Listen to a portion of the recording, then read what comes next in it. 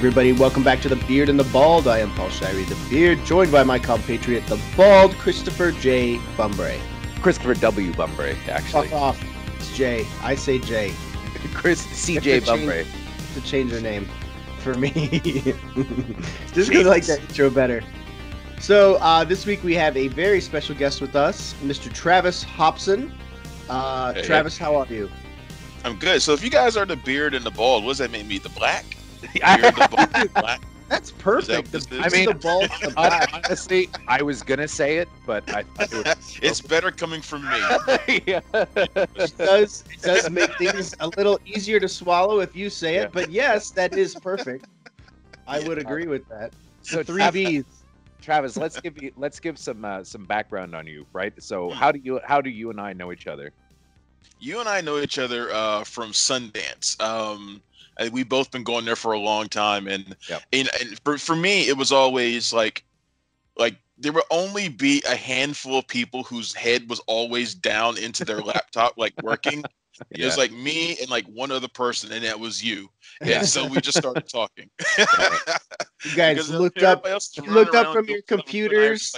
We're just trying to bang out reviews as quickly as possible. Because Travis files a lot of reviews like me. That's the thing, right? You know, you always say that I file quite a few reviews, and I usually do about 25 or something like that for the festival. Yeah. But Travis does quite a few too for his website, Punch Drunk Critics.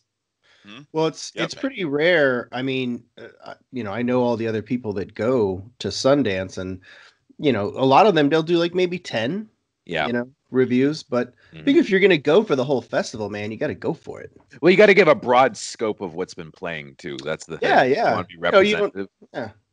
You don't go there and just I know some of those people that are like that. They go there and they'll only review like the major films, like if they like the biggest films, they'll go and review those, and then everything else they'll sit on until they come out later, or if they come out at all. And I just don't think that's not getting the full worth of the festival, because the stuff that people aren't talking about now, I mean, is the stuff they're going to be talking about later. Absolutely. So I'd rather get ahead of that stuff and and I try to review every movie I can. Like this year, I think I reviewed everything except for Relive, which was just so awful that I decided I didn't bother. I didn't think it's that bad. Okay. It was more like it was so mediocre. Like I didn't have a strong opinion of it, whereas I had definitive opinions of everything else I saw. So I just I can forget that one. Relive is a Blumhouse movie with David Oyelowo and Storm Reed, and it may or may not ever come out. It'll come out somehow. I guarantee you it'll come out. It will come out, and it may find an audience because it is a largely African American cast. And as we saw just this week, today, that movies that gear towards largely African American casts have an audience that goes well beyond that. So it's the second largest original film opening in since Avatar, I think, or isn't it? Yeah. You honestly can't overlook that aspect. And I was thinking about it this morning when I was driving to go get my coffee. I was like, I saw the box office. I was like, damn, massive. Like Us made a killing, and I was trying to think of another African American led horror film. I couldn't even think of one outside of Get Out. Tales from the Hood. Yeah, God. And that was like 10, 15 years ago? 1994. And now, like, the one with Snoop Dogg, Bones. Yeah, like I mean, Bones. What was that? What was that? Opened at $125,000. What was the Halloween where Busta Rhymes Kung Fu fought Michael Myers? Oh God! Which one was that? That wasn't H2O. That was after H2O, right? That was after H2O. Yeah, after H2O. It was the Halloween Resurrection. Halloween Resurrection. But anyways, like that. I mean, that is like you can't overlook that, and because I think it is tapping into an underserved audience in that sense. Like there hasn't been that kind of representation in that genre. And now Jordan Peele's brought it forward. I mean, that's mostly all black cast. That's a big deal. So I would call that more of a big deal than fucking Captain Marvel opening big, which is fine. But The thing about Us, though, which is interesting, though, is that, I mean, I've read interviews with Peele where he was saying that it wasn't necessarily, as much of a racially themed movie as Get Out was.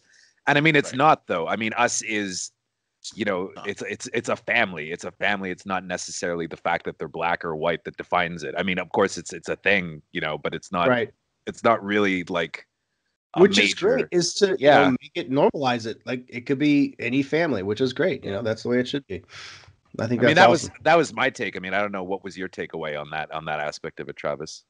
No, I agree with him. It's not a movie that deals with race as overtly as Get Out does. It's more societal as a whole. Yeah, I absolutely. Think. And we can probably argue about whether or not he's fully successful in approaching some of the themes of the movie. I would say that the movie works best for me when it's a straight up horror. I thought it was like legitimately scary at times, which is not something I would say very often about horror movies. Mm-hmm. I thought it was legitimately creepy, legitimately scary. Especially like when you get to the final act, when some of those themes he's trying to bring together, those themes. I don't think it works.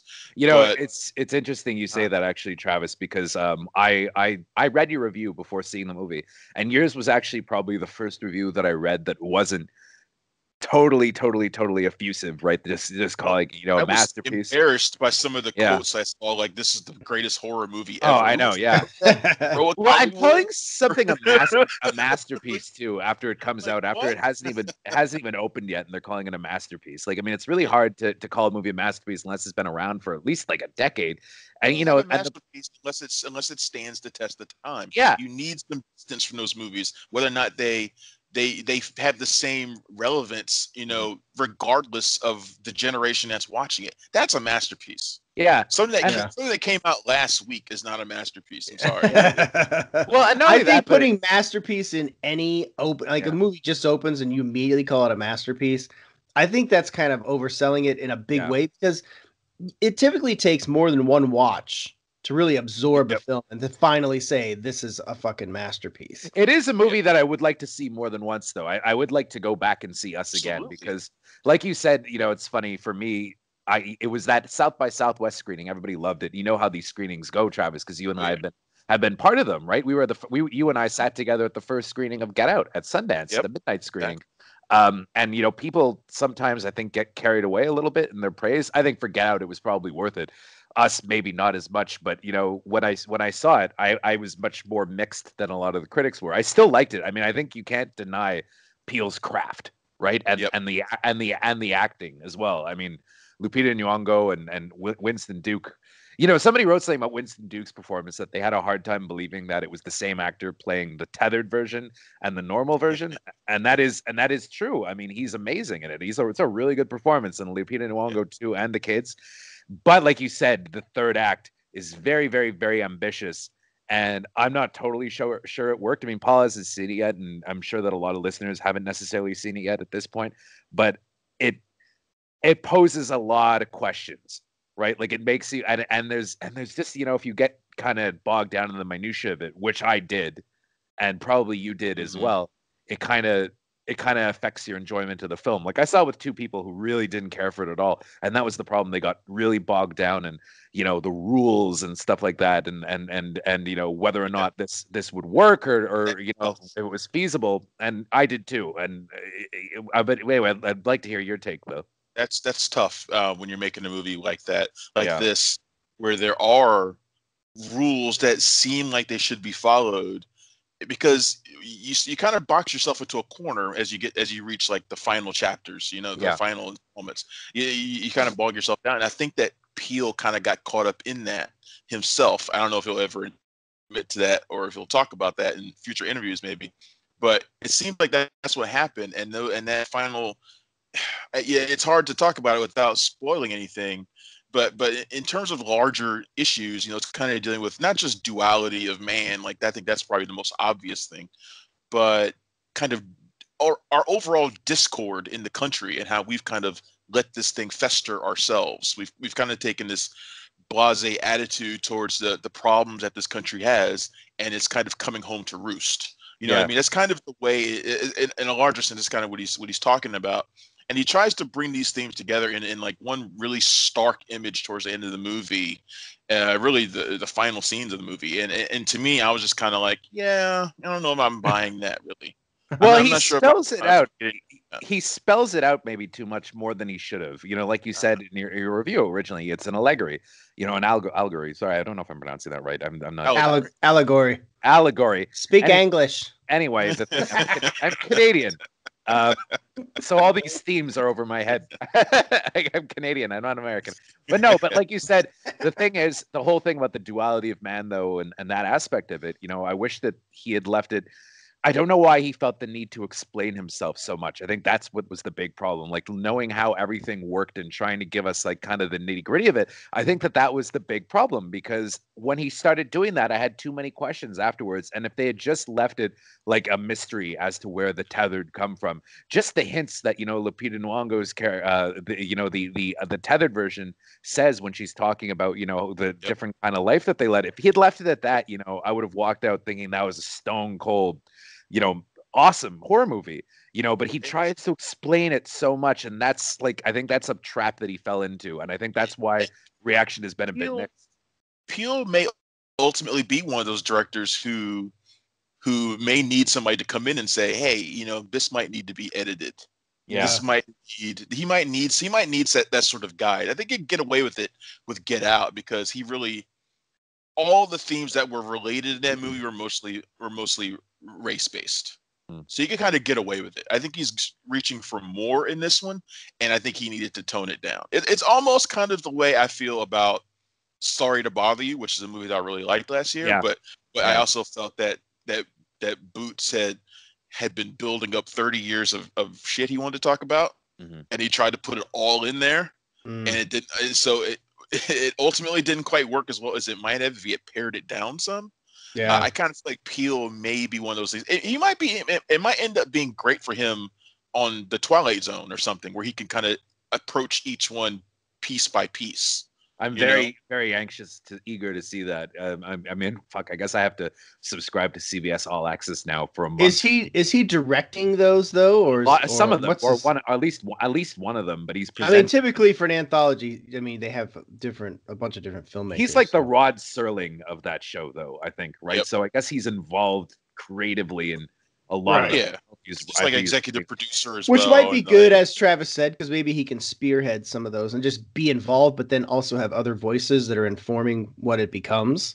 So that might actually work a little better for Peele in a creative sense. And who knows, maybe that'll help inform him for future projects. But the other thing I was going to say is for Get Out, when Get Out came out, you know, it was, you know, a modestly budgeted film that just like took off, and it was a hit. And then you guys know what it's like. As soon as you make it big, when you're a new voice emerging, and then you have a massive hit, they give you the world for your next film. They're like, whatever you want to do, man, just make whatever the fuck you want. It'll be that's a trap. And I don't think that you're necessarily necessarily doing anybody any favors with that. You know, I mean, I think that Peele was smart about it. You know, he could have made a Get Out 2, just gone for the money, and he didn't. You know, he made something very ambitious, but it's like, you know, the thing is, sometimes that works and sometimes it really doesn't. Like a time that it really didn't work was, I don't know if you've seen Under the Silver Lake yet. That's the follow-up to It Follows from the of nope, I don't think I'm gonna see it. That's a disaster. I mean, that movie is a disaster, unreleasable. A24 has dumped it. It came out in Canada 6 months ago. A24 is still sitting on it, and I have no desire. Maybe if it's on Netflix one day, I might like put it on just to like, you know, hit that curiosity button. But I can't say in any form I'm excited to watch it. It's a director that was given final cut that should have never been final cut. And the Canadian distributor, I knew somebody who worked for them, and they said the big issue with it was that he had final cut and he would not cut a frame out of the movie, even after it was hated at Cannes. I just it's so crazy how some of these guys get final cut. And Richard Kelly too. That was the same thing that happened with Richard Kelly after Donnie Darko. You know, I mean, it was, you know, and the thing is, Peele, you know, I would say this is more like, you know, Shyamalan when he did Unbreakable. You know, he made a really good follow-up. But my issue, though, with Peele is that, like, I hope he's the kind of director that, you know, people are kind of pigeonholing him and calling him the new Hitchcock and stuff like that. And they did the same thing to Shyamalan, and it worked out. It worked out well enough for him, but in the end, I guess after some bad years. But I'd kind of like to see Peele, do something like tackle another genre now, right? Like, I mean, he's done really well at horror. Maybe do an adventure movie, or maybe do like, a drama or something. Like, he could totally do it. And I'd love to see him do a romance. Yeah, why not? There's been a really good African American led romance movie in a long time. We get crappy thrillers all the time. Sure. With Megan Good and Omari Hardwick or something. Hey, but we don't get, I love Megan Good. You're always picking on Omari Hardwick. You better every time I see you, you somehow work in a how much you hate Omari Hardwick thing. I don't like Omari Hardwick. But we get those movies all the time. But I'd love to see a good romance, like a love and basketball type romance that we haven't had in a long time. Sure. I'd love to see like straight romance or rom-com. Like a straight romance. We just haven't had a good one. Travis, because we get rom-coms too. Sure. But we don't. And those have wide appeal, but a really good African American led romance is something that is missing, and I think there'd be a big audience for that, especially if somebody comes at it with a unique voice like Peele has. So yeah. Well, and his movies do kind of cross boundaries too. I mean, that's the thing. I mean, when I saw Us, it was about. Yeah, it's not. I mean, it's Montreal, so it was like going to see an 80% Caucasian audience when I saw it, and they all loved it. I mean, that's the demographic of Montreal. And I mean, I would absolutely go see Jordan. Jordan Peele does a black romance movie. I'd love to see that. I'm sure it'd be great. That's a great thing about Peele at this point is he's established. Listen, he already comes from Key and Peele, which is it's hilarious. It's great. It's like one of the best comedy shows ever. He doesn't need to necessarily do a comedy though, because he's already kind of got that. Right, but I'm saying he has that. He's established himself there, and he's now established himself as a filmmaker. Like a serious filmmaker, and now like with the Twilight Zone, like he can write his own ticket in terms of what he wanted to make, whatever kind of genre he wanted to do. Maybe he wanted to do, like straight action movie, like he could get that made. He could do especially after Us's opening weekend. I think he could get whatever he wants made. I think he trust me. I'm sure his phone is ringing off the hook this weekend. Believe me. Absolutely. Jordan, hey. Like, I guarantee you people are probably throwing projects at him left and right, but I hope that Peele I hope he sticks to his guns and doesn't get get that outside influence or pressure to do something that he's not really into. I hate that. Like, that happens all the time. You see it, they're like, hey, he's a great voice. Let's have him direct like a Marvel or a DC movie or do something here or do something there. It's like, no, like I would like to see Peele kind of go the Nolan route and just like stay true to himself and just do. I think he will though. I mean, I think he will too, but I'm just but they're like, hey, here, do Twilight Zone. Maybe I see him maybe trying to do maybe an original superhero character, something along those lines. I'm with you. I don't want to see him jump into some like big franchise or something. Yeah, like like he gets hired. Twilight Zone. So there. Right. Yep. It's scratched. I would have to say I'd be disappointed if Jordan Peele signed on to do like Doctor Strange 2 or something like that. About Jordan Peele's Blade. That would be pretty cool, though. That would be interesting. That would be interesting. I would take a Jordan Peele Blade because again he understands that from multiple facets. That would be and that only thing about that sell tickets right there. Only thing about that, if you're going to do a Blade movie, I'm telling you, it has to be Wesley Snipes, man. I'm telling you. I think the plan is already to do that, is to have Snipes as Blade, but then have like his daughter or like a protege that he's training to be like the next generation Blade. Probably they would work together. Because I mean, Snipes can still do it. Oh fuck yeah, Snipes. Bring back the Night Stalkers, Ryan Reynolds and oh god, yeah. Oh, that worked out great. He's too expensive now. They'd never get. Of course not. Do that. But yeah, I agree. I hope they bring back Wesley Snipes to do Blade. I say I can't see anybody else being Blade, but I really can't see anybody else being Blade. No, it's hard to imagine. It's pretty. I mean, he's pretty well established. I mean, he just owned that role so well. It's hard to see anybody but Snipes, and he's totally game. He's said it multiple times on Twitter. He's like, "Fucking call me."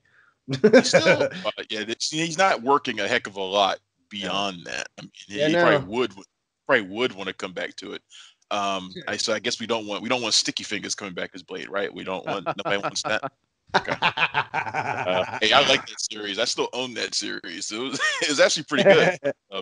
But yeah, we definitely want Wesley. But yeah, Jordan Peele taking on like an original superhero thing is something I could see if he's not going to work. I mean, one of the good things about Marvel is they kind of, for certain filmmakers, they kind of let their aesthetic stand out. You know, kind of like Ryan Coogler.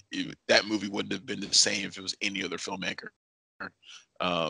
You know, Taika Waititi for Thor Ragnarok, it wouldn't have been the same with any other filmmaker. They're pretty good at letting their directors, you know, for certain directors, you know, well, for certain directors who have that kind of style. If you hire Alan Taylor, you're going to get boring old Alan Taylor. Yeah. But if you bring in somebody who has a certain style, Marvel's pretty good at matching up directors with the right projects. Yeah, they are. Yes. Well, we still have you, Travis, seeing as how we only have a limited time with you because you're in demand. And Ryan Flick. You're so popular, Travis. So popular. I'd like to talk about actually Dragged Across Concrete because that's a movie that we've all seen, and I know you really liked it, right, Travis? I did like. I liked it. So we all liked it. At first, if I was going to, at the first few minutes, I wasn't quite sure. The first hour for me. You could honestly easily cut out the first hour minus a few small scenes, and you wouldn't miss anything. Well, no, I don't know. I mean, it does. I think it does a really good job, kind of planting the seeds, though, a little bit. It's way too slow burn. I think that's the problem, and I know that was the intention. For it to be kind of a slow burn thriller in that sense, and there's a lot of setup that some of it pays off and some of it is just kind of like, oh, you set that up just to shock us. I gotcha. You know, and I understand. It's like I understand what he was doing and why he was doing that, so that you feel the impact of some of this stuff. But some of it felt just almost a little too excessive or self-serving in a way. Mm-hmm. But overall, like by the time it was over, I was still wrestling with like what I felt overall. But there was so much that I enjoyed and so much that I was like, man, that's just fucked up, or that's like really just, that's crazy, that's wild.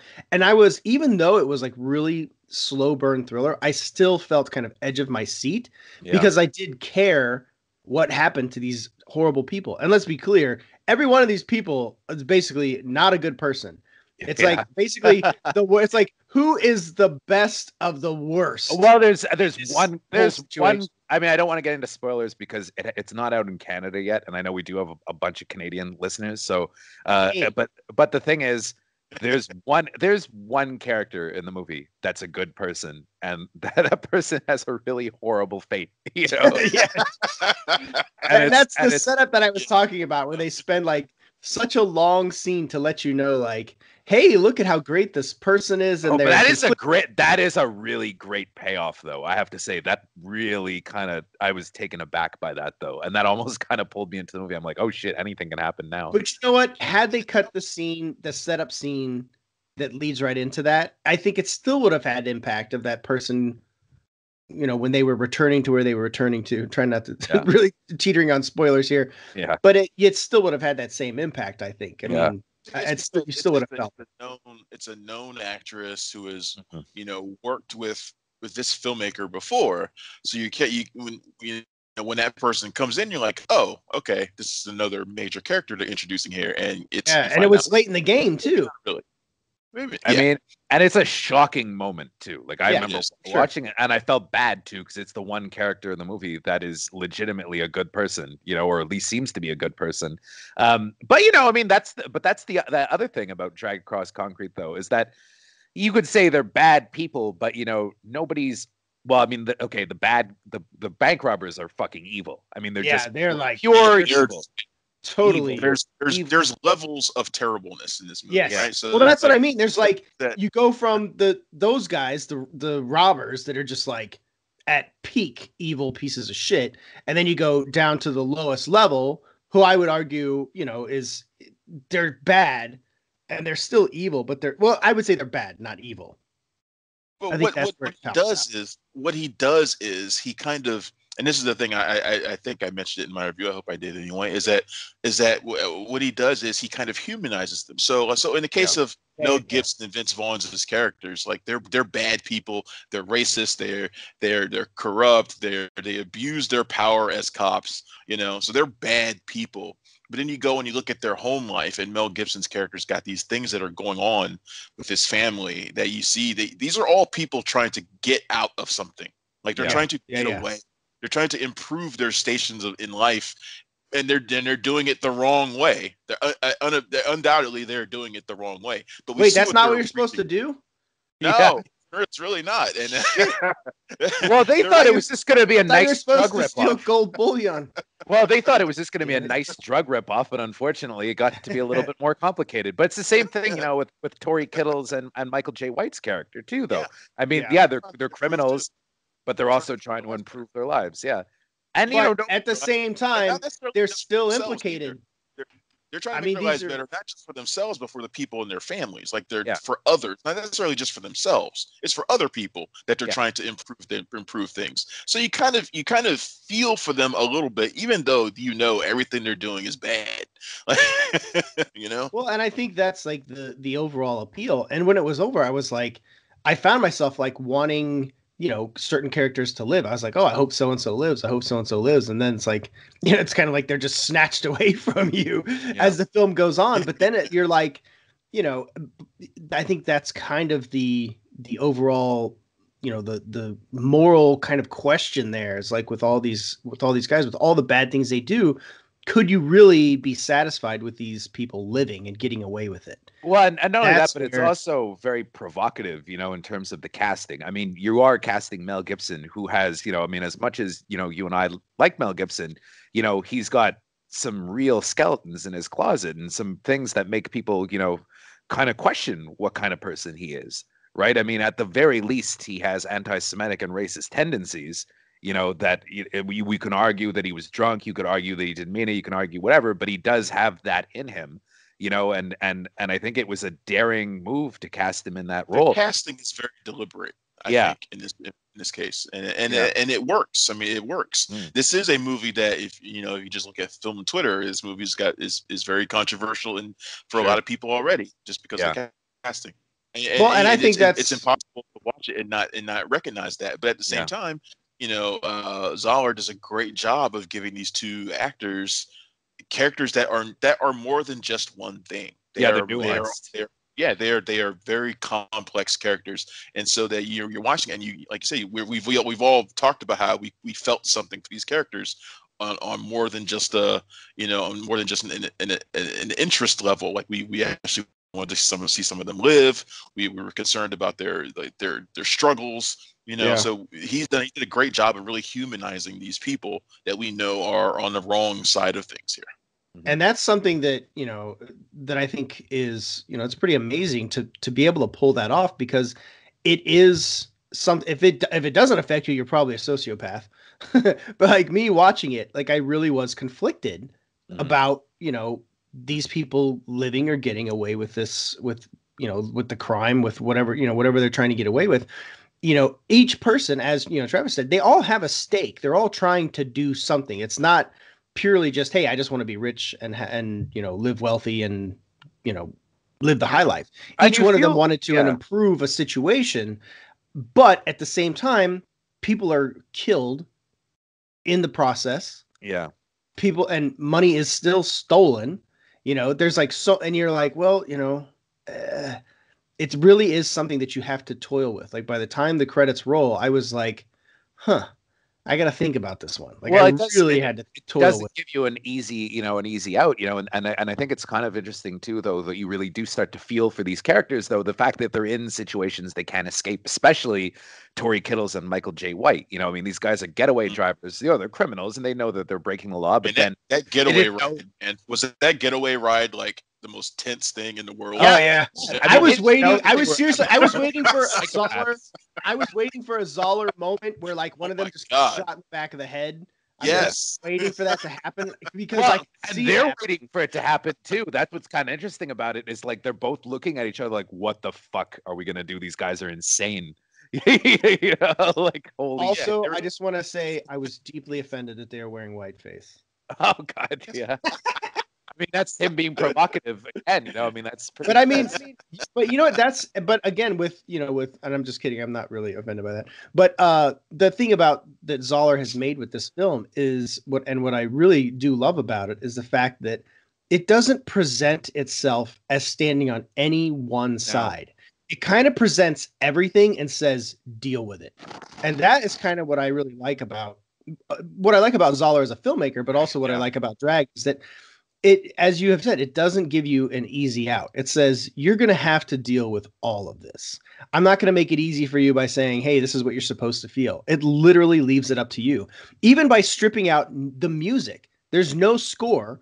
So there's no music to kind of tell you how to feel or to give you any clue what's happening at any moment. And I think that helps with the suspense of the film too, where you're just like, I have no fucking idea what's about to happen because anything could happen because there's no music cue that's telling me kind of like what's happening here, how, what is the tone. Well, it doesn't give you that. It's funny, the music. So S. Craig Zahler wrote all the songs, and they're sung by like 70s soul bands like the OJs and Tavares and stuff. But there's a pop song at one point that Vince Vaughn's character is making fun of. That's actually sung by S. Craig Zahler. Yeah. So can we get Zahler to title every single movie? I know, right? He's got 3 movies with like amazing titles. Like, oh God. So is. Yeah, boy, he's got a new one that he's doing. I can't even remember the title now, but it's anyway. Did he give you a title? Yeah, he did, but it was the Rattle Creek one. The Rattle. No. It's something else. Oh, it's Eddie. Oh, hold on, I'll try to find it. I don't know. Chris has failed. Yeah. Well, anyways, Dragged Across Concrete. I think it's a complex watch. It's actually a pretty solid thriller. When you get to the last hour is truly edge of your seat kind of stuff, but you do have to make it through that first hour and a half. It's going to be hard for a lot of people because of the pace and because it is 2.5 hours long. Although for me, I didn't feel it as much as I thought I was going to. Yeah, I didn't either. It wasn't problematic. It wasn't a problem. Once that first hour is pretty slow, but but once it's you get slow, but it that, still pulls you in. There's still you do get to know these characters, and the dialogue is fantastic in some of those stakeout scenes between Gibson and Vaughn. Well, it's almost like a play. It's almost like a play. That's the thing. Yeah. Really good dialogue, man. Makes me really want to go see that Puppet Master movie he did. Because he wrote that, right? No, it's actually terrible, Travis. Really? And the thing is, people, when people say that as Craig Zahler, where they think he might be racist or something like that comes from that Puppet Master movie. I mean, it's not even. I mean, the thing that I got out of the Puppet Master movies, I walked out of that thinking that he might be a Nazi or something because it seemed so anti-Semitic to me. Then I found out that he's actually Jewish, that he's an atheist, but that he was born Jewish, and that kind of is like, okay, well, maybe he's not a Nazi then, but it was like probably a low probability that he's a Nazi if he's Jewish. But the anti-Semitic, but it's like so many anti-Semitic jokes, yeah. Like Bone Tomahawk is whites going after Native Americans, killing Native Americans, right? Then we know, but Brawl and Cell Block 99 was Vince Vaughn's character was a white nationalist. Is he though? That's the thing. I think he was. I asked people about I asked Vince Vaughn what the tattoo meant, and nobody was like, we try not to say, is it a white nationalist symbol? They tried to. I didn't get that impression because he wasn't a rhetoric kind of guy. If you're a white nationalist, you're going to have a lot of rhetoric. But he was very soft spoken. Like he spoke with his actions more than anything. Well, I felt maybe he was a reformed white nationalist, like who was kind of trying to leave it behind, but he had a big fucking tattoo on the back of his head. Yeah, it's possible he was, but I think to me the symbolism was pretty clear. But regardless, that's how a lot of people took it. And then you have this movie where the characters are who they are. So I mean, I get why people think certain things about Zahler, but I think Zahler's is trying to make you is trying to blur the lines for people and make you consider things and think about things. And I think that's his thing. Is he puts it out there. He makes that's exactly what he said when I interviewed him. I'm going to play the clip a little bit later, but that's pretty much exactly what he said. And he said that politically you can think about him whatever you want, but he doesn't consider himself a political person. I mean, it's not. You know, I mean, the thing is, though, also, you know, if you look back at, he's influenced by movies from the 70s, you know, and Yeah. if you look back, the protagonists in those movies were very complicated. You know, Popeye Doyle in French Connection is a racist, you know, and it's just you can kind of, you know, it was a different era, and I think he's trying to be like those directors. And I think it's good that we have filmmakers who are willing to make movies like this, because, you know, big studios don't want to make characters like that anymore. They don't want to make complicated characters. You want to make vanilla characters. And I'm glad that filmmakers like Zahler are out there trying to make you think about the people you're watching. And, you know, so that's good to me. So if he wants to keep making movies about, you know, maybe bad people, maybe complicated people, whatever, complex people, then I'm all for it. Well, you know, and that's a reflection of people. That is, you know, that's who we are. None of us, you know, have clean hands. Like, we are all complex people. You know, there's no black and white. It's gray. Everybody's gray. We all have, you know, we have faults, we have failings, and we have great things about us as well. But that's the thing, is we we run on a spectrum. You know, that's how people are, and I think that's interesting. And I think it's necessary, because I think film, truly, it speaks to the human experience. It is one of the highest forms of art, of us expressing our humanity. And, you know, you can express it in a mythological way, as, you know, showing superheroes just kind of doing good and having very small moral issues. Or you could take something like Dragged Across Concrete, where you really have to face all the different variables that is humanity and being a human being on this planet. And in this situation, you know, these guys are, you know, on one very extreme side there, but you're still getting a broader picture of characters, you know. Of course, you are also going to get a movie that's going to launch a million think pieces, though. I mean, it's already begun. You know, it's funny. The last time a mainstream studio did a complicated character was 3 Billboards Outside Ebbing, Missouri. And remember how many think pieces we got about Sam Rockwell's character, and how, oh, this movie shouldn't be nominated for Best Picture because he's a racist character that, you know, tries to come around at the end. And people don't like. Yeah, people seem not to like anything that's complicated. They want everything so simple and spoon fed to them, and it's, you know. I mean, the best characters, you know, they win Oscars. Denzel Washington won for Training Day. Heath Ledger won for Dark Knight. I mean, there's like, the best characters are complex, typically not good characters that just pull you in because part of you relates to these characters. You know, either you may think, oh, they're just really cool, but there's also like a deeply embedded truth in a lot of these characters too. They've just they've gone off the deep end in a negative direction, but they still, it's like there's a center there with those characters that you can relate to. And they just chose a different path that took them on the, you know, the wrong way. But there's still something there. You're like, yeah, I can see that. I can see it. You can relate to it up to a point, you know. Not in Canada. We're perfect. Not in Canada. Sorry. Sorry. You just can't say the word allegory right. That's all. They don't speak very good English. Allegory? No. Allegory. Say rampage, Paul. Say rampage. Rampage. Rampage. Hey, so we still have Travis for a few minutes. You know what I'd love to get your take on, Travis, is so the trailer for Once Upon a Time in Hollywood dropped this week. And I don't know about you guys, but for me, that's my number one most anticipated movie of the year. And it's set in, you know, 1969. And what people aren't really saying, everybody's getting kind of bogged down with the Manson murders, and I'm sure that'll be part of the movie, obviously, because there's an actor playing Manson, an actress playing Sharon Tate, Margot Robbie. But what's interesting is that he's also influenced by this book called The Studio by John Gregory Dunn. And it's a book that I've read actually a couple times that I really like, which is kind of an interesting bird's eye view of what Hollywood was like at that time, because it was an interesting year, because you were going from kind of the old studio system, the hippy dippy love child stuff, to like the auteurs of the 70s. And I think it's an era that he's really interested in. And I think the movie is going to have a very kind of broad scope to it. I mean, I'm not even sure how they're going to handle the murders, to be honest, but I wanted to get your take on it, Travis, the trailer, what you thought of it. I saw some people that were actually kind of upset, and this is one of the comments that I responded to on Twitter from a colleague, and who was upset that they had made a movie with Sharon Tate in it, and yet it still was about men.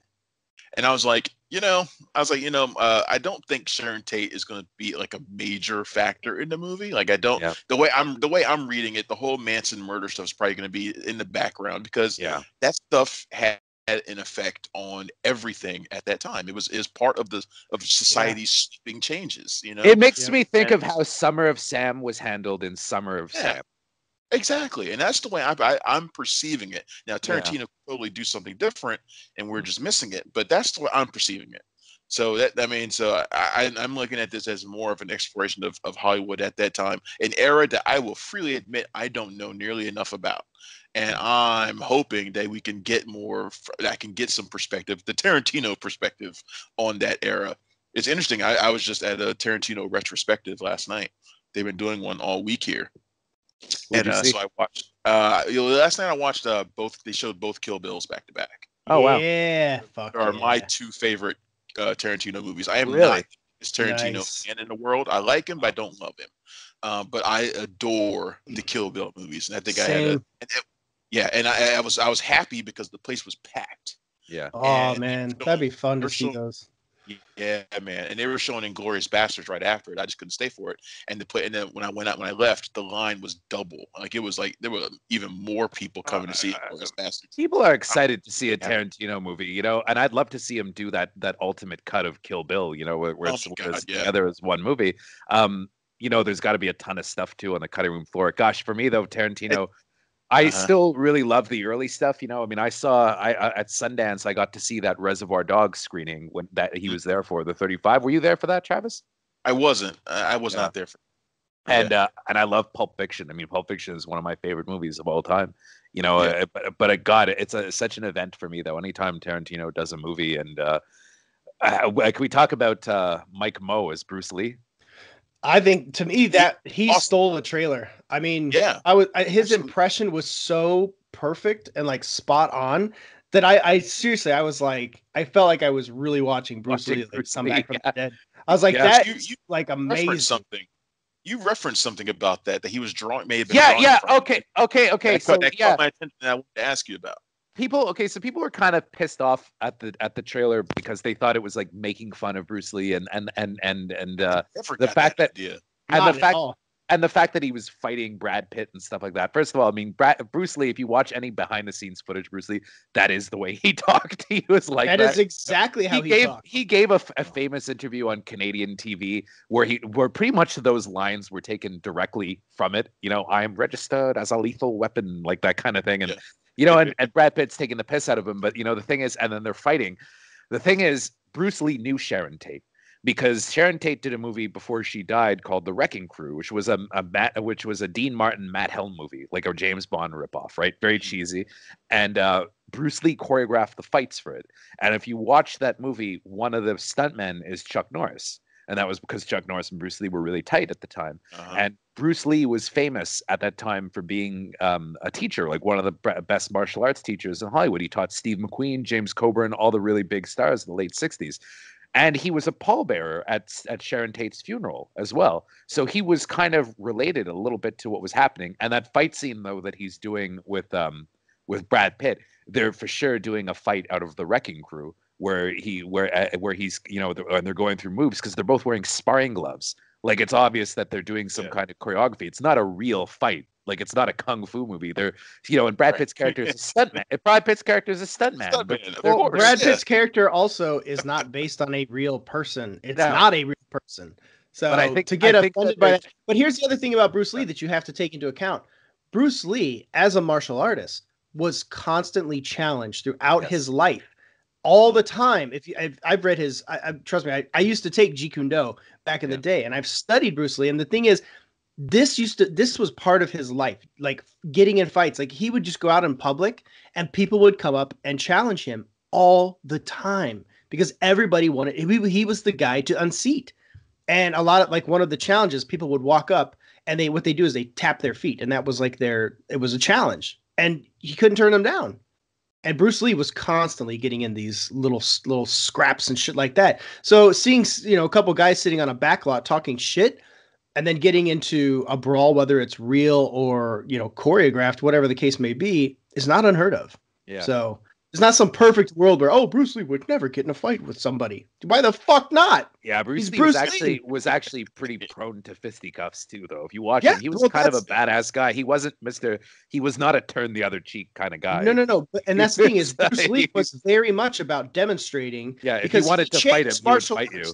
Bruce Lee changed martial arts. He created Jeet Kune Do because he felt that what martial arts was that he had learned traditional, it was too restricting, and that was what Jeet Kune Do created. That's what he created with Jeet Kune Do, was an answer to that.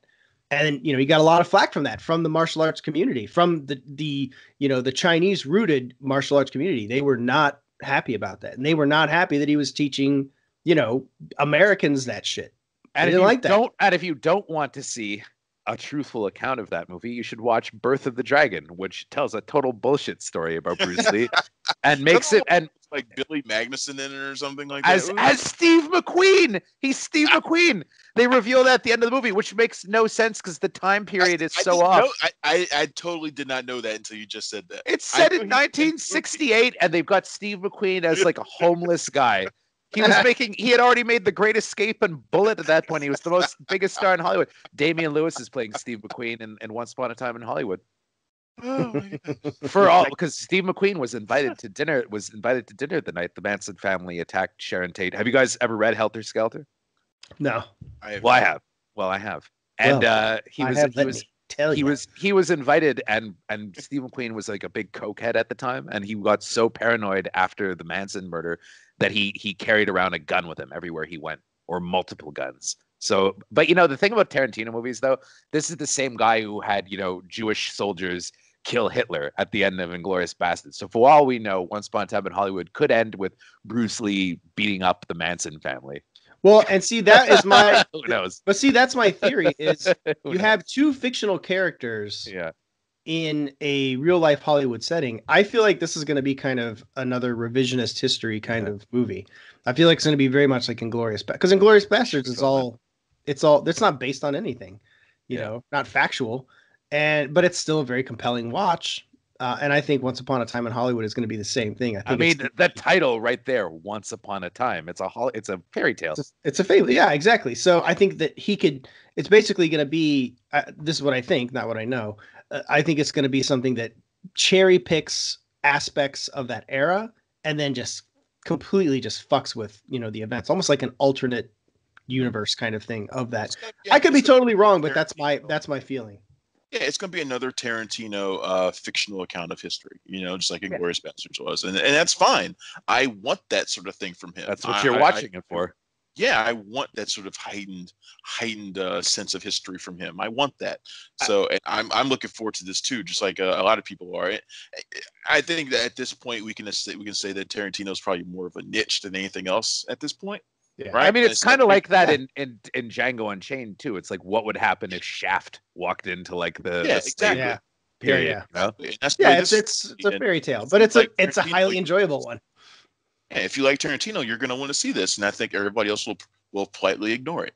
Okay. Actually, let me take that back. Most people will not politely ignore it. They will talk trash about it and act as if they saw it when they didn't. They'll sit around and they'll say, how many times did he say nigger in the movie? And they'll write think pieces about it, but they won't actually go watch the movie. And that's how many of our peers have already made up their minds about the movie and have already written things about Once Upon a Time in Hollywood without seeing anything more than a 90-second trailer. They've already passed judgment on the film. It's like I told you that one person who's like, why is he making a movie about Sharon Tate? That's about men. And I'm like, you haven't seen the movie. I know exactly who you're talking about. First off, who the fuck says it's even about Sharon Tate? Just because Margot Robbie's playing Sharon Tate, she's not. She has one side poster, but the main stars are Brad Pitt and Leonardo DiCaprio, two of those dastardly old men. But listen, nobody in any way, there's no press release that says this is actually the Sharon Tate story, but we have Brad Pitt and Leonardo DiCaprio on the cover of the poster. That's not accurate. If you want to get mad about a Sharon Tate movie, get mad about the Hilary Duff Haunting of Sharon Tate movie that's coming out. I mean, that's pure exploitation sleaze. I mean, if you want to get mad about one of those movies, get mad about that one. Don't get mad about what Tarantino's doing, because we don't know what he's doing. It might be the most respectful movie ever. I mean, who knows? I mean, we'll see. We live in an era of complete identity politics where people will just take whatever and they'll just try and shift it into something that they think will get headlines or spin the news. So I don't even think they're even thinking about the movie in any real rational way. They're just looking for a spin. They're looking for a headline, you know? Tarantino's movie is going to be what it's going to be, you know? It's fucking Tarantino. He's demonstrated at this point what kind of films you can expect from him. I don't think he's going to break from that with Once Upon a Time. It's going to be more of what he does, and that's a great thing. And the other thing that's interesting is Tarantino movies, as great as they are typically, they're not huge box office hits. Oh, I don't know. They've been pretty big lately. I mean, Django Unchained, I think, made something like 400 million worldwide, and so did Glorious Bastards. For R-rated original movies, I think they do pretty well. I mean, they're not billion-dollar. They're not phenoms. They're not like they're not superhero movies. They make some money, but they're not like huge, epic. Like, oh my god, it's fucking burned the box office. What was that you were saying, Travis?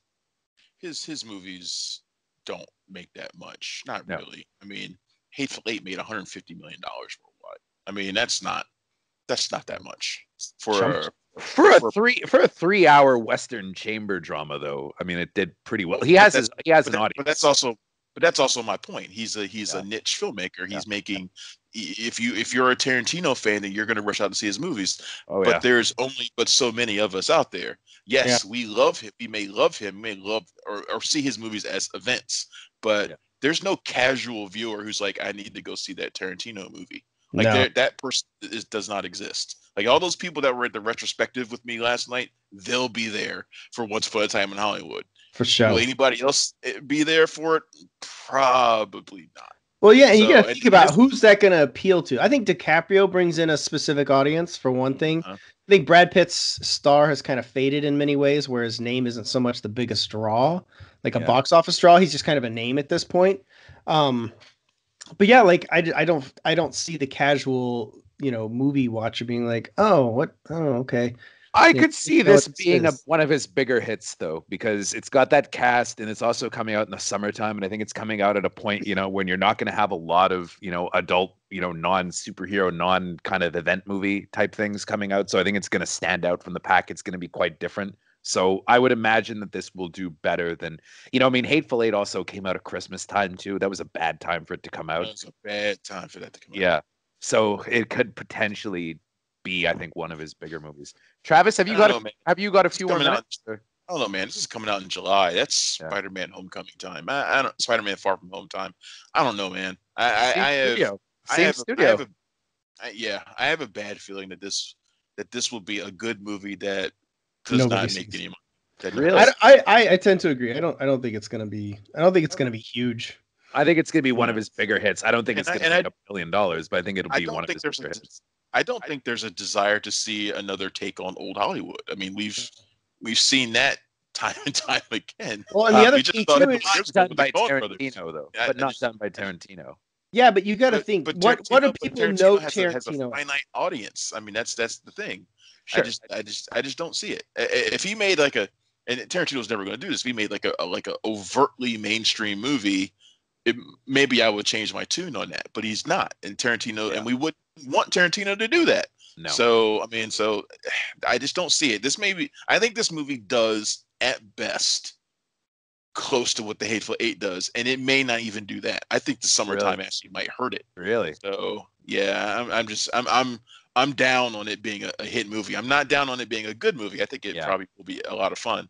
I just have my doubts that it'll do much at the box office. Yeah, I think it'll go. I think it'll do over 100 domestic, but I think that it'll be over the long haul. Yeah. I don't know about worldwide, because like worldwide, what do they care about old Hollywood? That's kind of the big, here in the States, sure, people are like into it, but how much appeal does that have to a Chinese audience? His movies have never really been big draws overseas, as far as I can remember. Yeah. And I think that's where, because he's very much an American filmmaker. He's not trying to like. Did Django get pulled from China, released to like 15 minutes into the screening or something weird like that? I think so. Yeah. Yep. I mean, anyway, do you have a few more minutes, Travis, or do you have? Yeah, I got a couple more minutes, and I got to split. But yeah, So why don't we talk about Shazam then? Let's do that. Well, let's talk about it. So I've said my piece, and I'll reinforce it. I know I heard that Chris hates fun, so we'll let him go. I don't hate fun. Look, okay, I saw. So Chris Paul's been talking the last couple weeks about how much he loved Shazam because he was on the junket. Absolutely loved it. He had a great time with it. I got paid off. Yeah, he got lots. He got paid in cocaine. He got paid in cocaine. I know.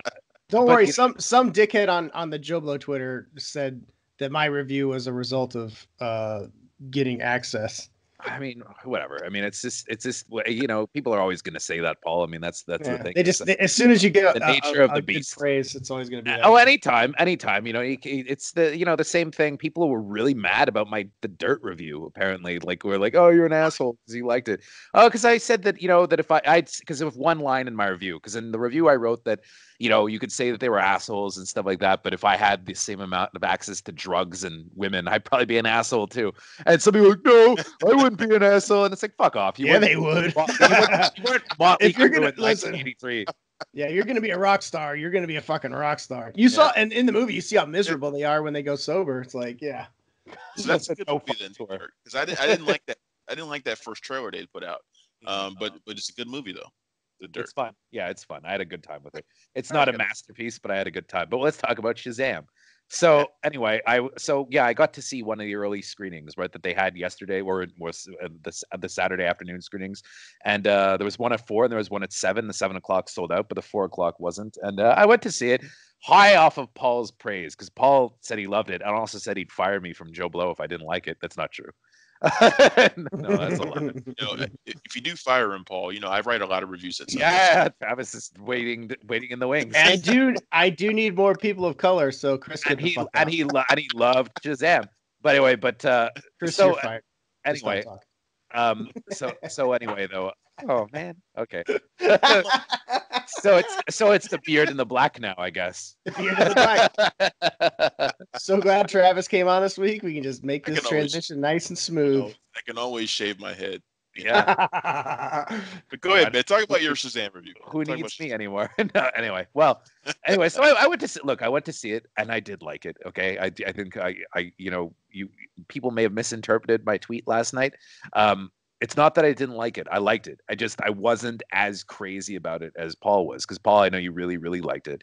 I'm also a comic book nerd, so yeah. I mean, I'm not. I'm not, and I do find that for me, a certain superhero fatigue has set in a little bit. It's gotten to the point that the familiar beats. When a superhero discovers his power, it's like I'm just getting very bored with watching that scene. And I felt the same way. Well, what other movie did you see that in?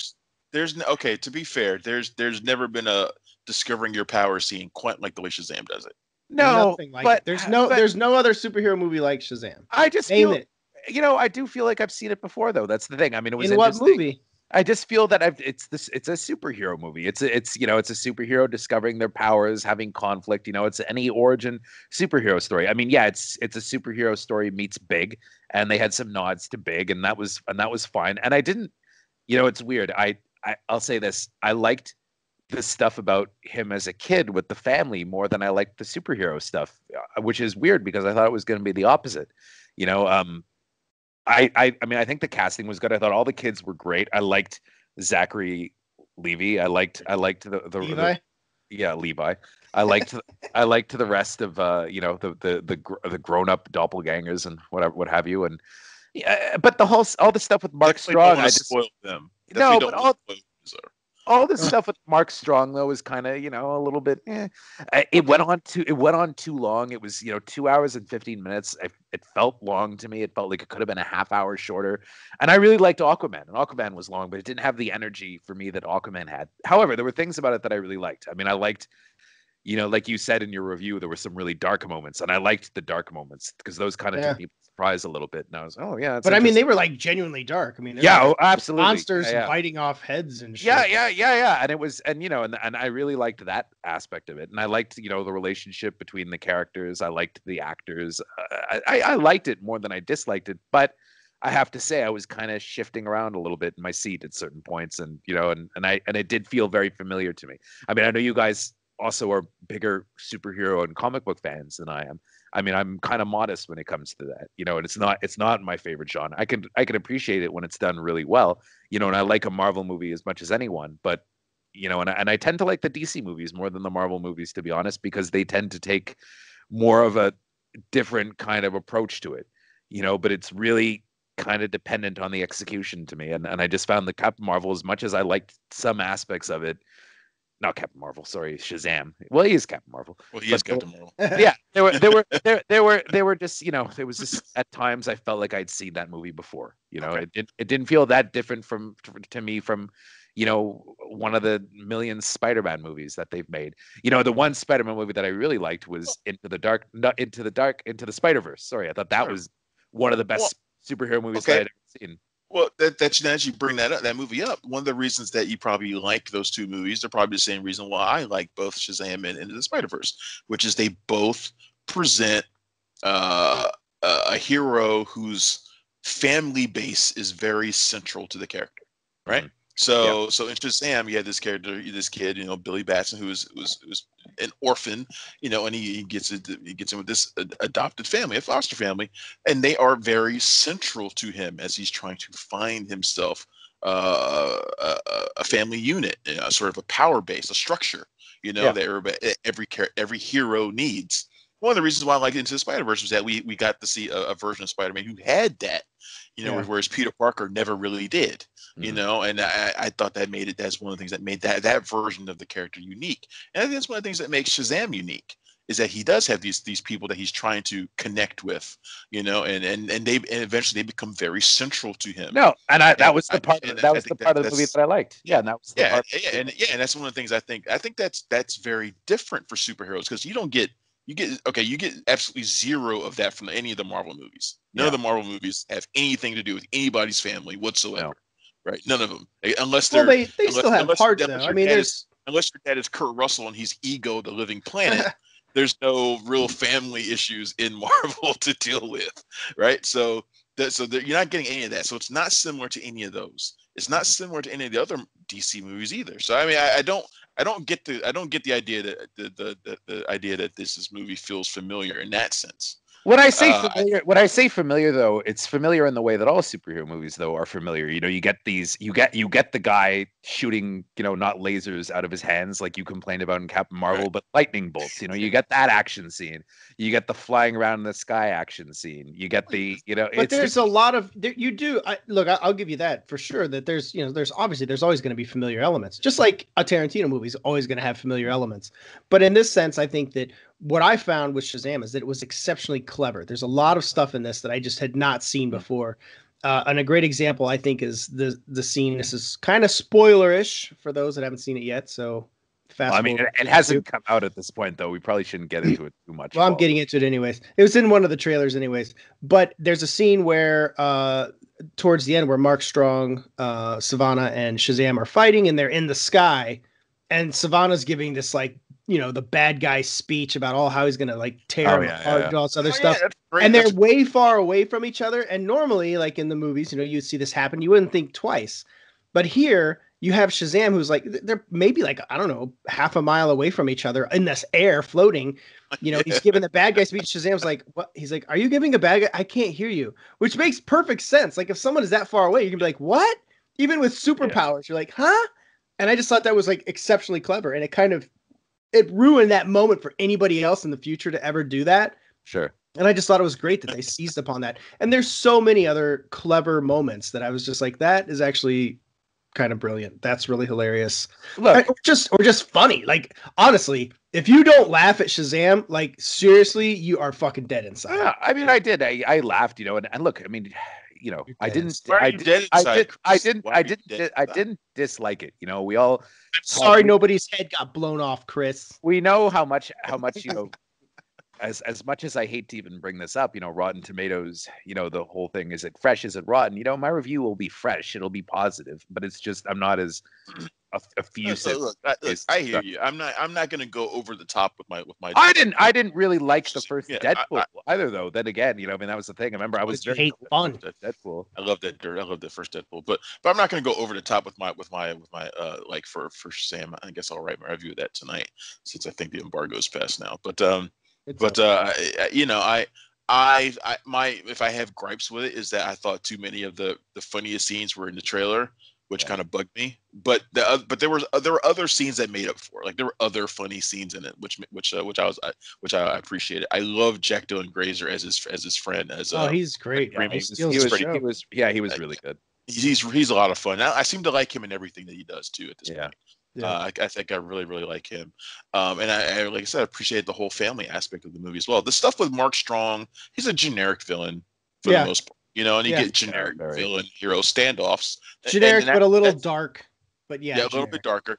And that's something that the Warner Brothers movies still have yet to really overcome. They've yet to have that was the big problem with Aquaman as well. I mean, I thought Aquaman's a problem with Wonder Woman. It's a problem with pretty much every movie. It's a problem with Justice League. It's a problem with every movie they've had, is that they've had really generic villains. Except a great one. They had Black Manta, but he's kind of more of an anti-hero almost. Black Manta. He's a villain. Yeah, he's definitely a villain, and he has potential to be a much better villain when he gets more time. But I think Black Manta's awesome. I want him back. I think he'll be back for Aquaman 2. I want him back too. Like I said, I think he has potential to be a great villain when he's like the key villain. He's sort of the secondary villain in Aquaman. I want him to be the main villain because he has that potential.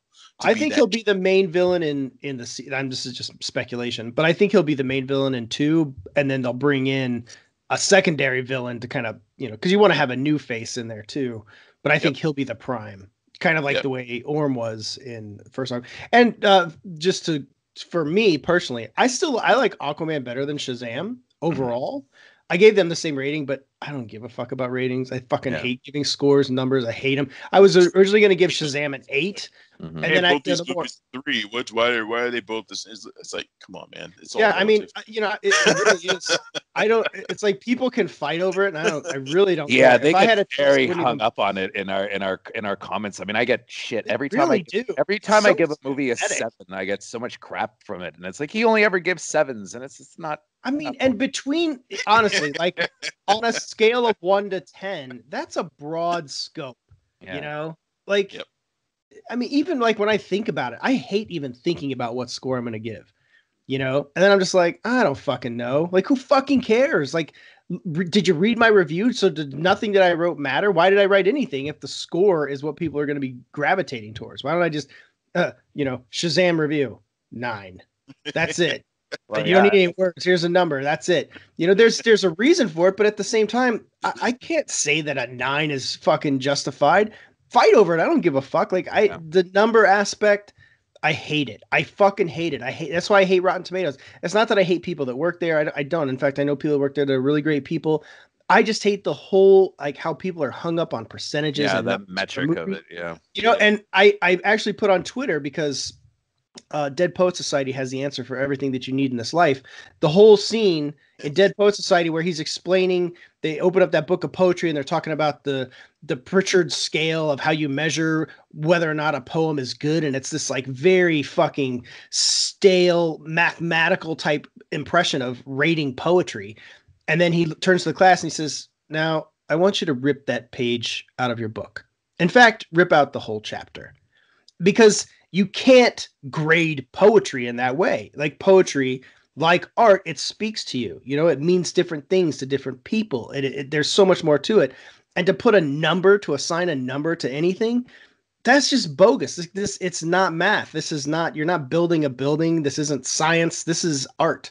It's expression. So putting a number to it it's so fruitless. And the fact that people lose their minds over it, fighting over it, like they'll die on that hill. And it's the most worthless death you could have. Well, and it's funny right now. I'm looking at Paul. I give your whole speech right there a 5 out of 10.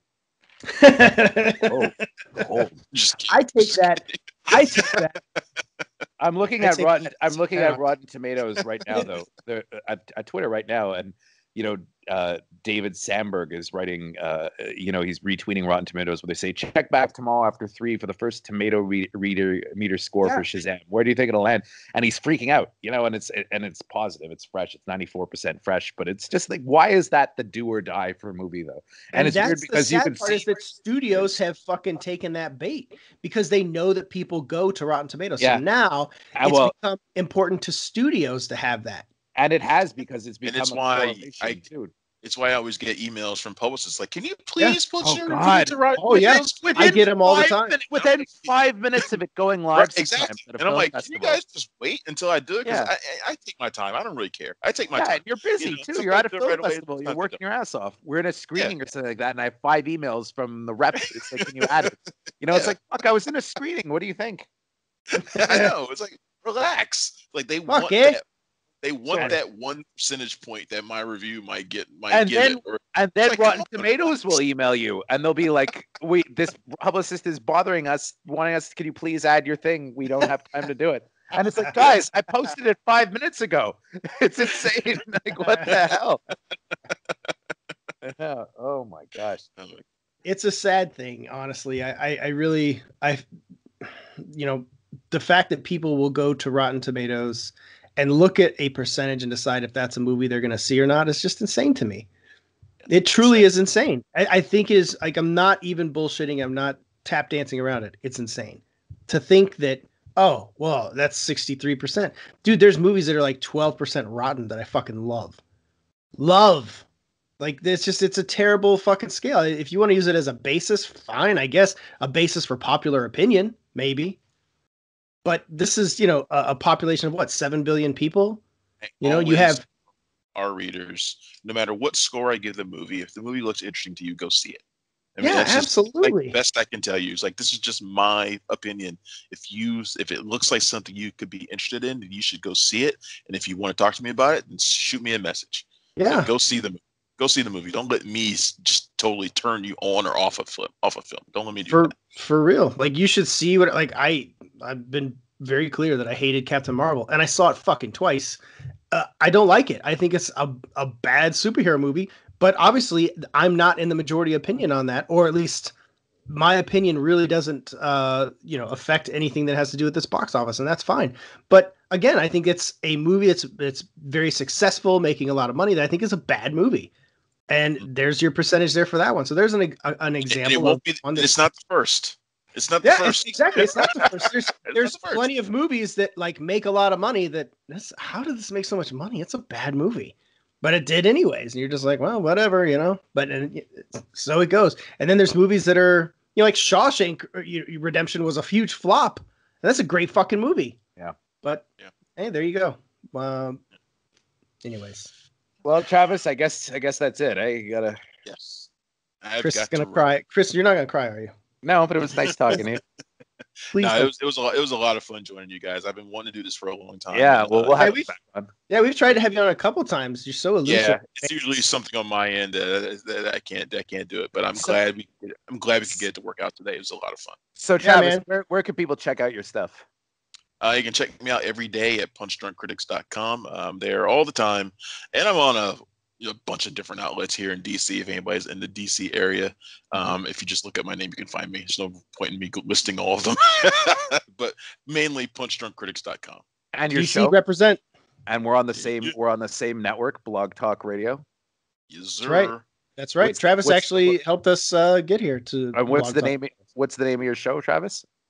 My show is called Cinema Royale. I've been doing it for.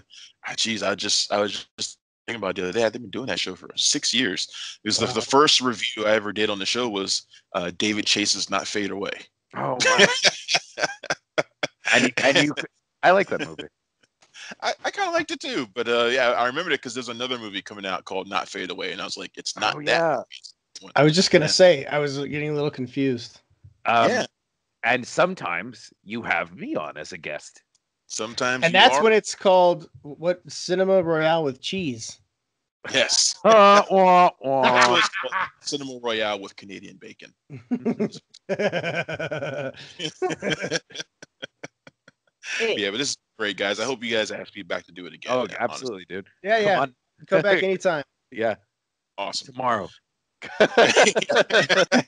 Tomorrow I see Dumbo, so I will be a little bit busy. I'll tell you, I'm gonna be very upset if it's suddenly the beard and the black instead of the beard and the bald. But if it has to be anybody, I don't know. I gotta say, I really like Travis. Yeah. If there's ever a week where I fill in for you, then I suggest we change the name to Beard and the Black just for that 1 week. We would totally do that. That would be funny. And you know what? And if it was both you guys, then it should be the black and the bald.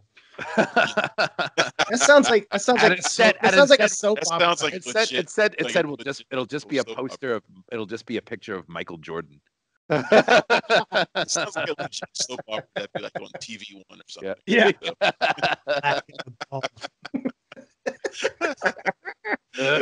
It'll be a poster of Mario Van Peebles in Solo. Oh God. Okay. Oh man. Holy shit! You're digging into the trenches. Jesus. Yeah. All right, That's you guys. you never saw? No, okay. No. I have seen it.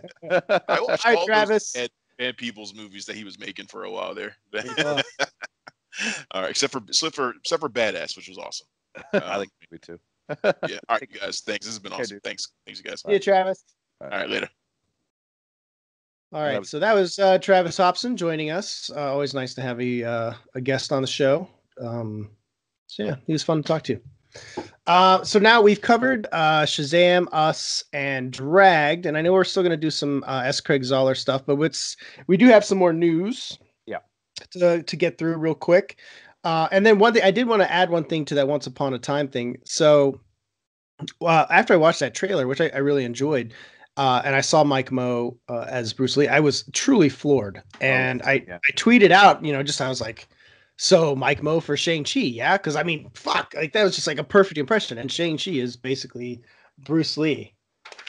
Hang on 1 second. Okay, Blackbeard and the Bald. That's actually not bad.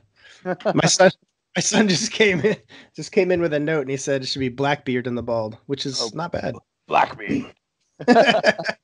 He's listening in the background.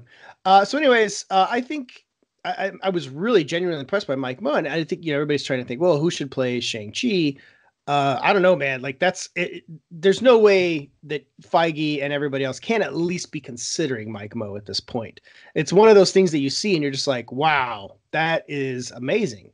And I'm not saying that Mike Moh should go play Shang-Chi as Bruce Lee in Once Upon a Time in Hollywood. I think if anything, it just shows that he has that range that he could take on create a persona, because that's pretty impressive, and that's, to my knowledge, that's not how Mike Moh really is.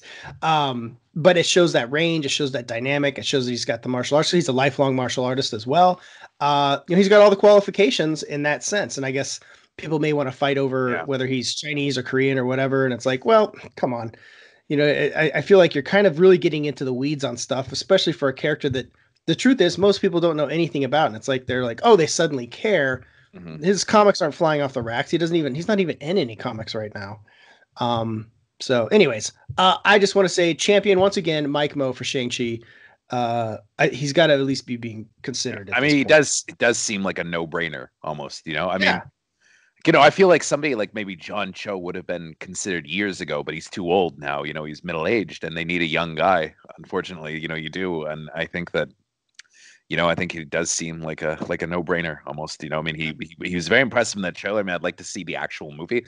Who knows how much he's actually going to be in it, though? I mean, it might just be a very small role. You may have seen all the Bruce Lee stuff already, but very impressive. And especially, I'm a lifelong Bruce Lee fan, and I've never seen anybody capture Bruce Lee like that. The only other time that even came close, and I don't even know how he sounded, was the guy who played the goalie in Shaolin Soccer. Looked like him. I don't know if he necessarily sounded like him, but he got like the mannerisms and the attitude right, and very curious to see. And that does seem like a no-brainer.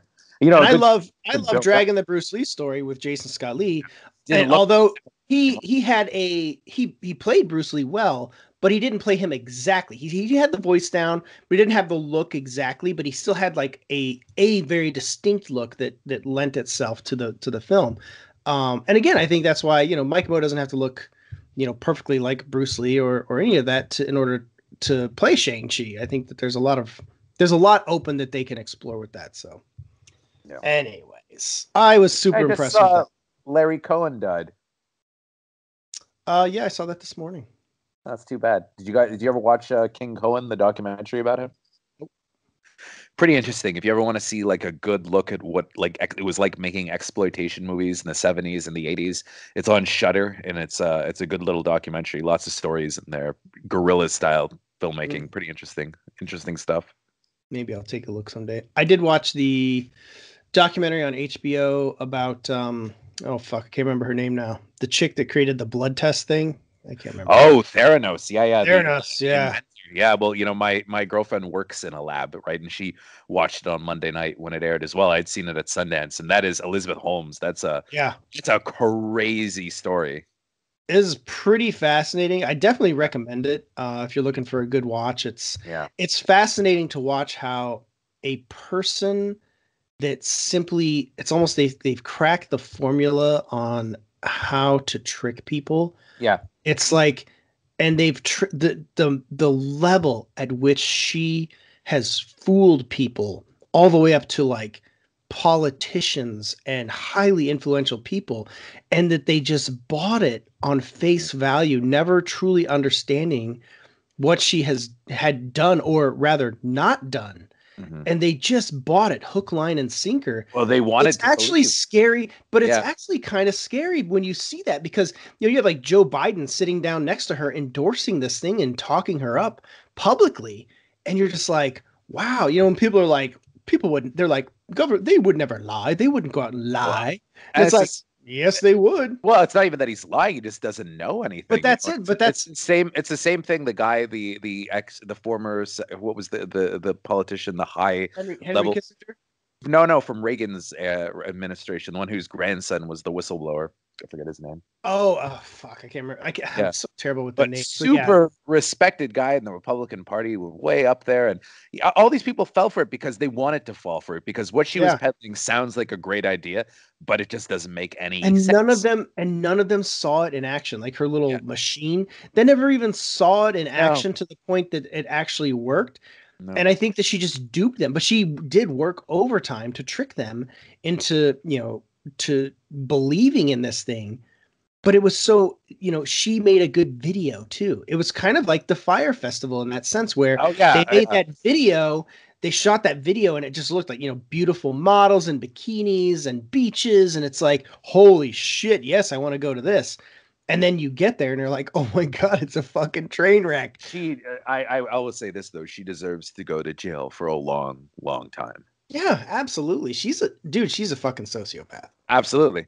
And it's creepy, just looking at her and looking at the videos that, even Errol Morris, one of the greatest, documentary filmmakers of all time, not a stupid person, and you see in the outtakes, how much he was falling for her spiel, and how betrayed he must have felt afterwards, because he gave Alex Gibney all of his tapes, gave it to him. It's like, do what you will with them.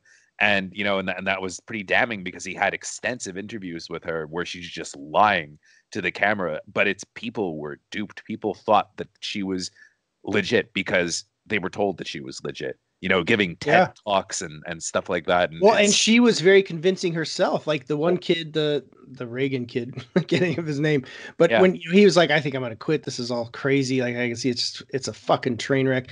And then he would go and talk to her, and she would just talk him right back out on the floor. And because she was so convincing.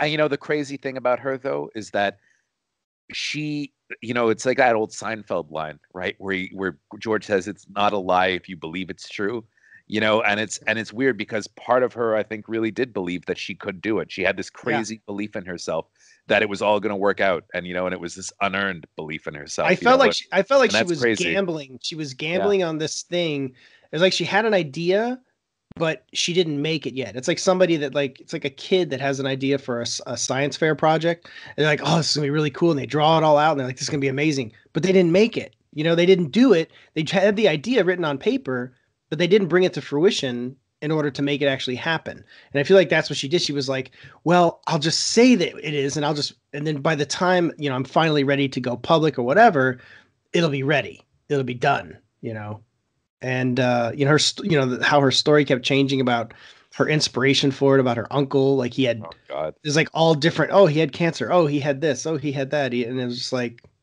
you're fucking full of shit, lady. So, but anyways, it's I'm glad that there was justice done in that. But look at how far she got, man. This shit was in Walgreens, like it was everywhere. Like people my really girlfriend just texted me and she said the thing that freaked her out most about Elizabeth Holmes is the fake voice she used. Speaking like this. Hello, I'm Elizabeth Holmes, and I just wanted to say. No blinking. Also, no blinking. That's a freak. No blinking, and then the black turtlenecks because she wanted to be like the medical Steve Jobs. I mean, it helped too. I mean that woman from the Institute says that. It helped. She was attractive. She was. And it was kind of like weird, like in a weird way. Yeah, but she was attractive though, and it was kind of one of those things where I think she was attractive to like a lot of these old fucks that endorsed her too, because they're like, no doubt, because. Really, like by my standards, she's not attractive. But I think by like these old guys that are like, hey, who knows? Maybe hey, this is speculation, but hey, maybe there was like some, stuff going on there behind the scenes. Who knows? I mean, I don't even think there needed to be because they could all smell money. That was the thing, right? And everybody wanted to be, there could have been the upside of it could have been trillions of dollars, right? And changed medicine forever. But it was just an idea. She had no idea how to make it work. And we're years and years and years and years and years away from that, unfortunately. Well, I mean, Jesus Christ, like the machine is just such a, and it's funny how it was fooling Walgreens too. I mean, it's like, fuck. Yeah, I know. That's insane. The fact that these things were there, but then they weren't really there too. That's the other. They weren't. They're like, hey, we're doing this blood test. And then you would show up and they'd be like, well, actually, we're actually going to draw blood from your veins like we normally do because of this certain thing. You're just like, what the fuck am I paying for then? Like, what is this? Like, why even? And not giving them accurate results. That's the scariest thing. Yeah. Like, oh my God. We could go on this forever. I mean, the whole thing was just massive fucking fraud. And the scary part is that how easily people could just be duped into buying it. Or beyond that, how much faith we place in a new product without really knowing that much about it. It's kind of scary. It makes you think. Makes you think about, every time something new pops up, like, is it really that great? How much do you really know? So anyways, highly recommend watching that. Run down a couple of these stories really fast. So Danny Trejo to voice Boots the Monkey in Dora the Explorer. I just saw the trailer for that. It dropped this morning with Isabel. I didn't watch it yet, but I mean, it looks very much like a Jumanji Welcome to the Jungle kind of take, a fun adventure movie for kids, and I'm sure that they'll like it. Danny Trejo's Boots the Monkey. So the only reason I even put that in our agenda for today is that story is the biggest story we've had in like 4 months. Really? Like 11,000 shares. I mean, people do love Dora the Explorer. Like I can see that. That's crazy. Danny Trejo voicing a monkey is the biggest story we've had. People are weird, I don't know if it got picked up by like somebody, like maybe Danny Trejo picked it up. I don't know, but I'm amazed at the fucking speed at which this story has taken off. Because I mean, I have nothing invested in it. I never watched Dora. I've never seen Dora the Explorer. My kid didn't watch it. Nothing against it, but I missed that boat. Like it wasn't part of my life, and it's amazing. I don't know if it speaks to a generational thing, like the younger kids, that are growing up now watched it and they're just like, oh, that's amazing. And that's cool, but fuck, that's just it's like Pokemon, and it's like Detective Pikachu, like that's gonna be, they showed the preview of that before Shazam yesterday, and the audience went mental, and it is one of those things that like I missed Pokemon when it happened, and I never really understood that world or what the appeal was. But my girlfriend's a couple of years younger, and she's super excited to see Detective Pikachu, and that movie is I'm excited to see it. And I'm not a huge Pokemon guy, but like fun movie. Yeah, I did play Pokemon Go for a good spell, and I did get corrupted. I tried it a couple times. Yeah, I drove around neighborhoods trying to capture Pokemon. I'm not afraid to admit it. I don't play it anymore. It just like it got to a point. I was like, this is ridiculous. Actually, once I caught Pikachu, I decided I was good. I was like, I got the one I wanted, and done. Speaking of interesting remakes, though, so Mason Blair, who did Macon? Is it Macon? Oh, that's weird. He did a movie that I really liked a couple of years ago called I Don't Feel at Home in This World Anymore. I saw it at Sundance. It won the Grand Jury Prize. It was a really good movie. It's on Netflix. It was a Netflix original. Okay, so before we go into what he's doing, sell me on that movie because I see it on Netflix and it's one I've almost tried a couple times. Yeah, I want to invest in it. What is it about? So basically, Melanie Linsky, she plays this kind of depressed woman who stumbles onto a violent situation, right? And the way that she reacts to it with her neighbor, played by Elijah Wood, who's kind of like this kind of survivalist but pathetic kind of, it was almost like a Danny McBride type character, is interesting. And it ends like it has an extremely violent ending, right? And there's a lot of violent episodes in it, but there's action in it, and it's this kind of crazy genre mashup, but also a drama, but also really funny. It's a really hard movie to describe, and it's a really hard movie to categorize. But I would say give it a chance because I think it would be a movie that you'd really like. I mean, I really like it. That's good enough for me. And he's also the writer on all of Jeremy Saulnier's movies. Yeah, Blue Ruin and Green Ruin. Including Hold the Dark, unfortunately, which I thought was a pretty bad movie. But still haven't watched it. Really, a lot of it has to do with what you've told me about it. Yeah, I should just watch and that. To be clear, I will watch whatever the fuck I want, regardless of what Mr. Bumber says. But I do trust Chris on certain levels, except for fun movies, and I've avoided it as a result. And I did have somebody else when I was actually at the Bohemian Rhapsody junket try and talk me into it, tell me how great it was. But I don't know. I'm still. I mean, anytime somebody's torn about that, I'd always say watch it for yourself and make up your own mind. Yeah, but I just don't have like the the desires not there. And I really like Jeremy Saulnier, but it is. I mean, I like him less now after having seen that movie, unfortunately. But it has. See, I don't want to kill that. Yeah. I still have to finish True Detective season 3, which I think I'm just going to start from scratch again because it's too far. He quit that though. He only did 2 episodes of it. There's a whole story there apparently. Yeah.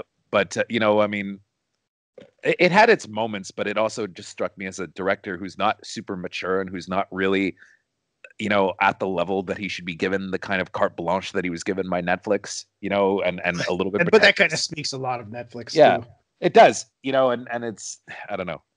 Anyway, Toxic Avenger, though, interesting. Another franchise I have absolutely nothing invested in at all. You wonder what the IP is on these, like why it's so valuable and why all these things need to be rebooted. But if you're going to hire somebody, Macon Blair is an interesting guy to do it, I guess. Yeah, I mean, I'm down with it.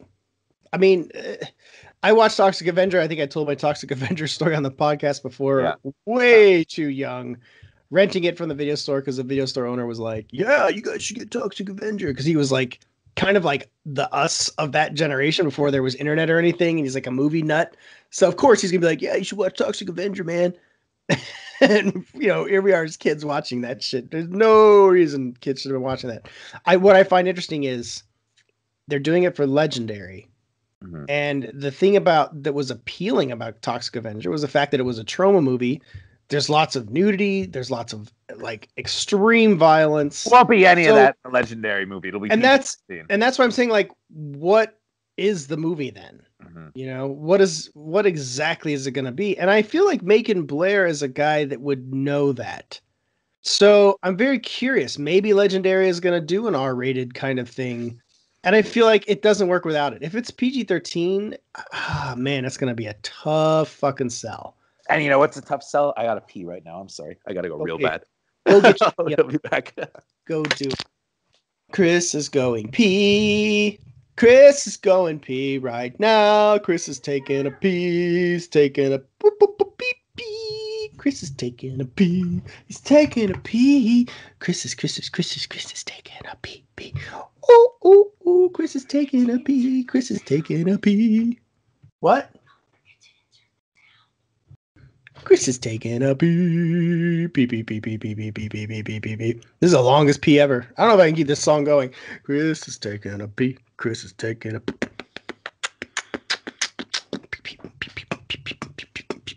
Chris is taking a pee. Chris is taking a pee. Chris is taking a pee. Chris is taking a pee. Chris is taking a pee. Chris is taking a pee. Chris is taking a pee. Chris is taking a pee. Chris is taking a pee. Chris is taking a pee. Chris is taking a pee. And I'm back. Chris is back. That's what I was singing while I was going. Alrighty. All right. So next, do you want to talk about? Well, Game of Thrones is premiering soon, but an interesting story dropped this week about Emilia Clarke. Like a story that has given me a whole new level of respect. Yeah. For her. And I know that a lot of people, they have, medical issues that they don't really talk about or that about. And, people are kind of silently struggling. And Emilia came out and just kind of gave a very honest, open tale about what happened to her in the New Yorker. She wrote like kind of, the story about how she basically had 2 brain aneurysms over the course of making Game of Thrones. Her first one started in February 2011. After the first season, she had a brain aneurysm and they had to do surgery and all this other stuff. And, to the point where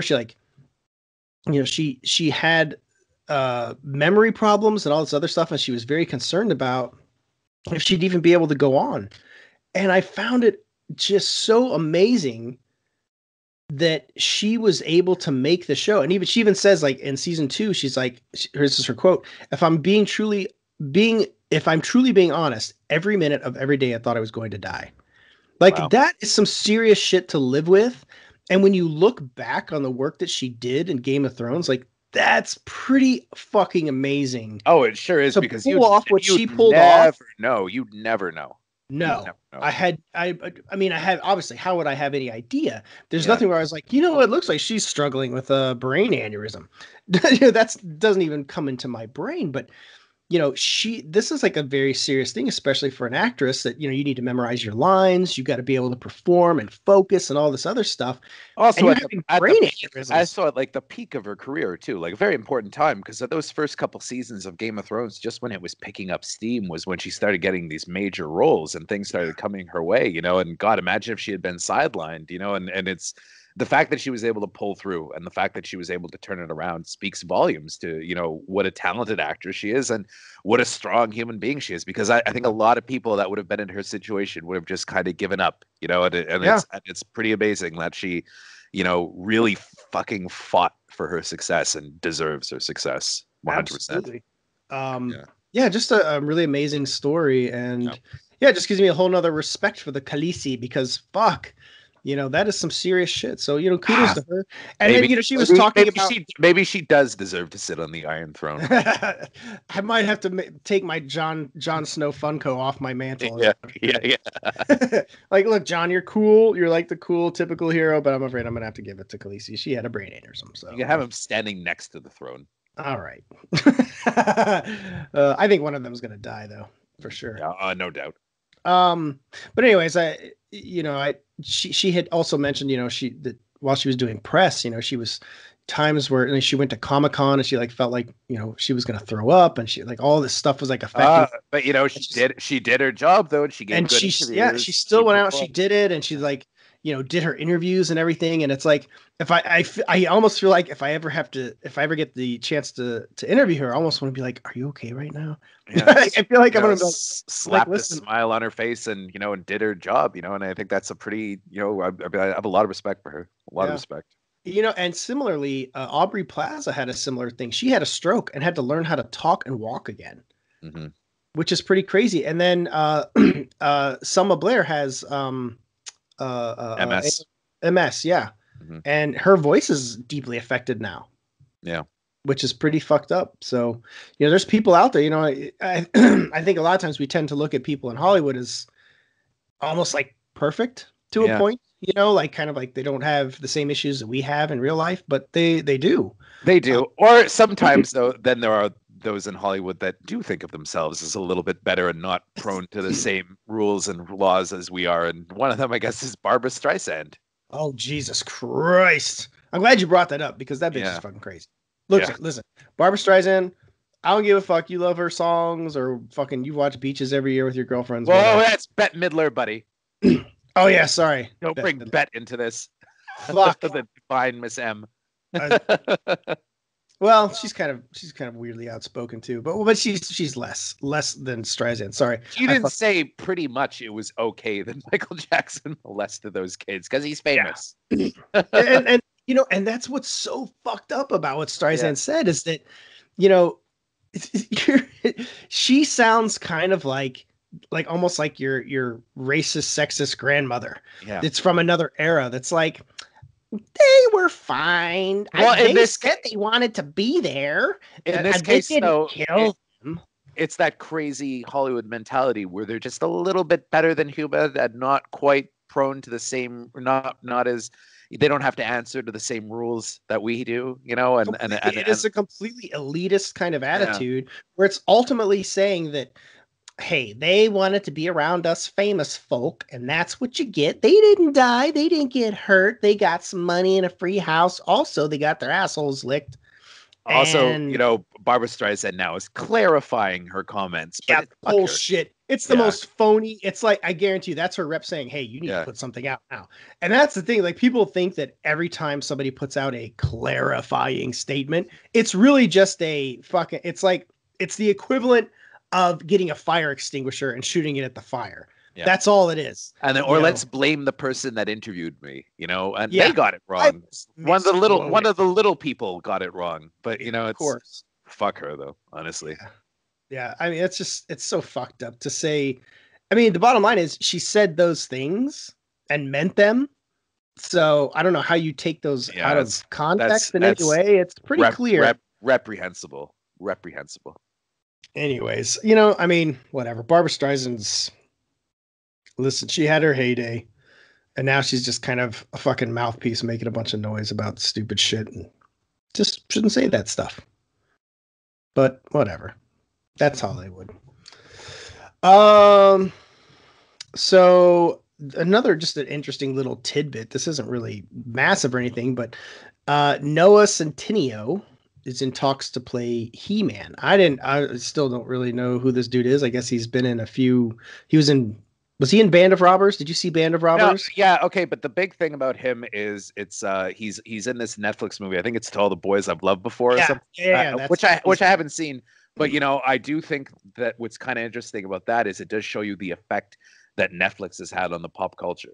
Right. Where this guy, if you don't really follow Netflix movies, you'd think, who is this guy? He's a nobody. But then if you look his name up on Twitter, he's been trending for months and he has this huge presence now, all based on this Netflix rom-com that came out. And that goes to show you how Netflix has suddenly become very, very, very influential in pop culture. The fact that it's going to land this guy a major studio film, and it's interesting to see that how much they've become a force to be reckoned with in pop culture. Because Masters of the Universe, it's a big movie.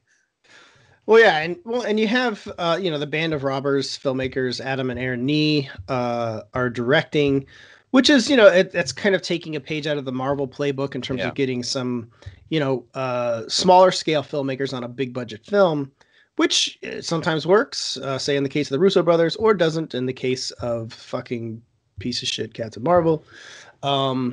I'm sorry, it's not a piece of shit. It's just so blandly mediocre. And that's what you get. So who knows? Maybe maybe the Nee brothers will do something great. Maybe not. I don't know. I think the biggest thing for Noah Centineo, to quote the old Burger King ad, is, where's the beef? Like, the dude is just not, like, he doesn't look like a super buff dude that's going to play He-Man. Like, you think of somebody who's going to play He-Man, you think of like something like John Cena or whatever, but you could hit the gym. Yeah. Well, and that's the other thing too, and that's something that I said. I was like, well, anybody can get in shape. 22-year-old guy. I mean, Yeah. So, and obviously they're going younger. I would argue He-Man's probably in his late 20s, early 30s if you're looking at the animated version. But whatever. It's He-Man, not He-Boy. But yeah, not He-Teenager. Yeah. Or whatever. So I guess we'll see what happens. I gotta say, I'm very got a low investment in Masters of the Universe movie. I loved that shit growing up as a kid. Like, I was super fucking into it, like most kids my age at that time. But it's faded to the point where I'm like, I'm not gonna lose my shit over whatever the fuck they do. Like, it's fine, And then I guess we should just go through a couple of these quick because it seems like we're running a bit long. But you just calm down. So Bill and Ted 3. Face the Music is finally coming, apparently, because you had Keanu Reeves and Alex Winter announce it this week on Twitter. I mean, you know what? I'll believe it when I see it because it's been in the works for so long. I would like to see it, however, and I like the fact that Keanu Reeves is using his kind of, his comeback post John Wick to go and do this movie with Alex Winter. I like both of them. I'm of the school of thought that Bogus Journey is far superior to Excellent Adventure. Without question. So I'm very curious to see how they do it. And I hope it happens. Let's see. And I think the common criticism of them doing it is, they're too old or it's whatever. It's past its prime. It's like, that's the point. But that's always been part of the Bill and Ted thing was that they go into the future and they see what happens when they get older, and that was kind of like what was alluded to in Bogus Journey and even Excellent Adventure. Where they talked about who they become. So I think it's actually very fitting that they're older, and I think it'll work just fine. As long as it's just fun and quirky and weird and, what it was before. Station. You sunk my battleship. Whenever I play Battleship with my son, like once my battleship gets sunk, I always say it that way. I'm like, you've sunk my battleship. I really hope that they get William Sadler back as Death. I truly hope so. As the crew. So you may be or a big sea streeper, but sooner or later you'll dance with the Reaper. Or is it? I love that movie. Oh fuck! It's on Amazon Prime now, so for those of you that want to scratch that itch, it's there for you. So Christopher Nolan's next film is gaining traction. We still don't know what it's about, although I was on background contacted by Warner Brothers when we ran the story that it was going to be some kind of North by Northwest romantic adventure movie, and they wanted to be very clear that's not what it is. So you can rest easy that it's not going to be that. The rumor swirling is basically that it's going to be some kind of IMAX themed, event type picture, which is Nolan's style. But now casting is coming around with the Black Klansman star John David Washington taking a lead role, as well as Robert Pattinson and now Elizabeth Debicki have all joined the cast. Have you seen Widows yet? I've not. Debicki's really good in Widows. Really, really good. I like Debicki. Yeah. I like her. I liked her in The Man from U.N.C.L.E. quite a bit. Yeah, she's really good in Widows. Good villain. She kind of stole that movie.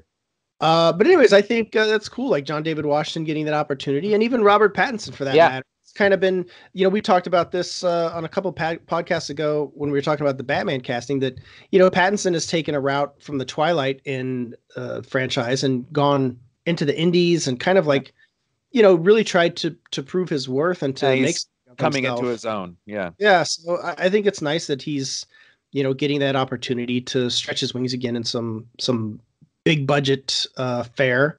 I think he's earned it. Presumably they'll find a part from Michael Caine, even if it's just a voiceover in some scene. Well, I mean, if we're looking at the traditional line of Nolan films, that's certainly the case. 10 on 10.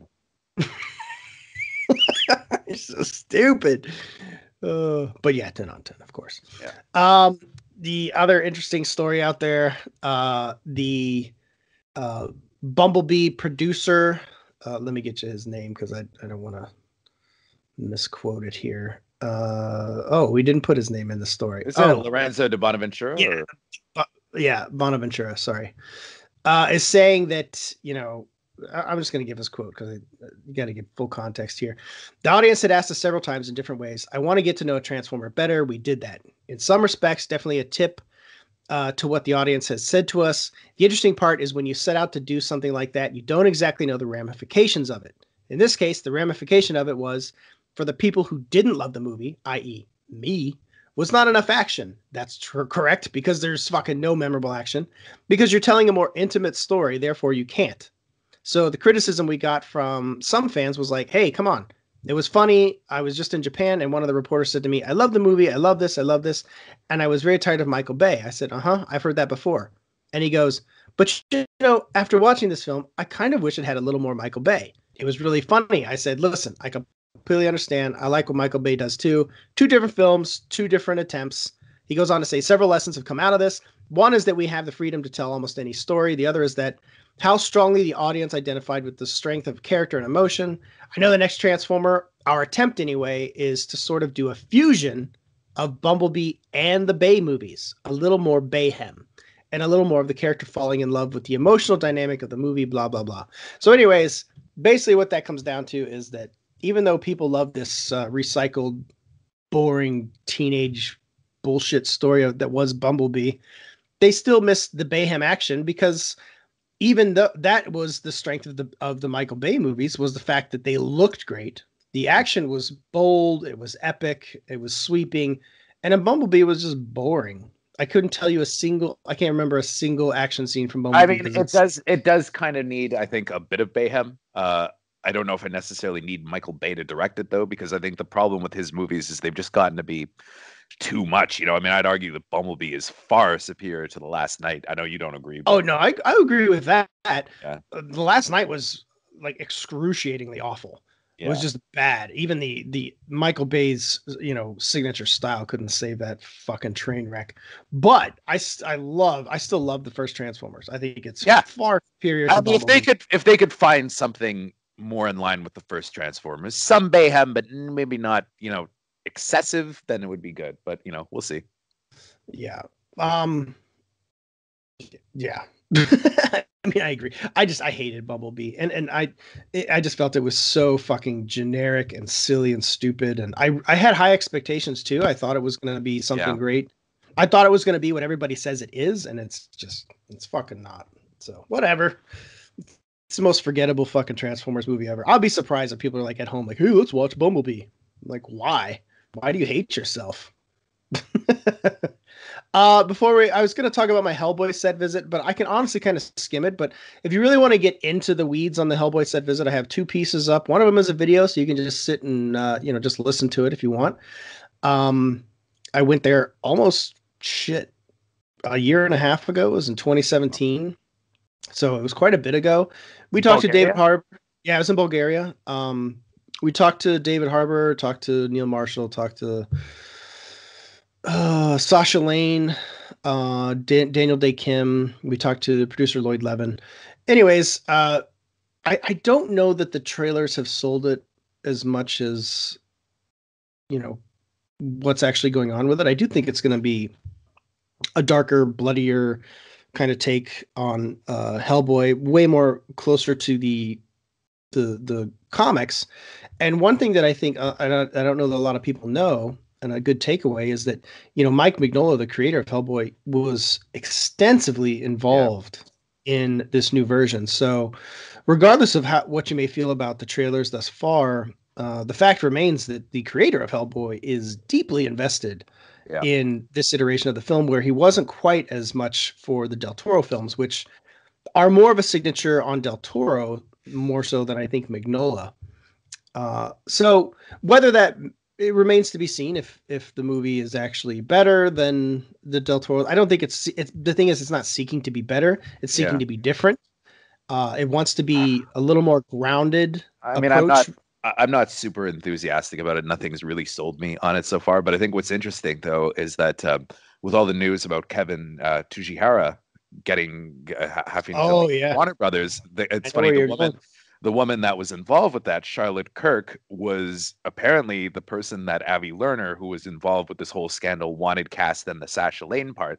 But the producer, Larry Gordon, wouldn't go along with it. And apparently the director of the movie, Neil Marshall, really wanted her. And now her and Neil Marshall are a thing now. They're together. Yeah. And there was all kinds of drama behind the scenes about him apparently almost missing shooting days and leaving the set. And it sounds like it was a fucking train wreck, to be honest. Like, whoa, that story is a little bit, you look at that and I'm looking at Hellboy now, like, holy shit, what was going on?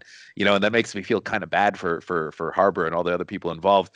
But, Neil Marshall as a director, honestly, not somebody who's ever super really impressed me. I thought he did a fine job on Game of Thrones, but I don't think that's necessarily just the director. I think there's a lot of talent involved in that. Anyway, I'm curious to see Hellboy. I'd love it to be good. Hopefully it is good. I mean, I'm definitely going to go see it. Mm-hmm.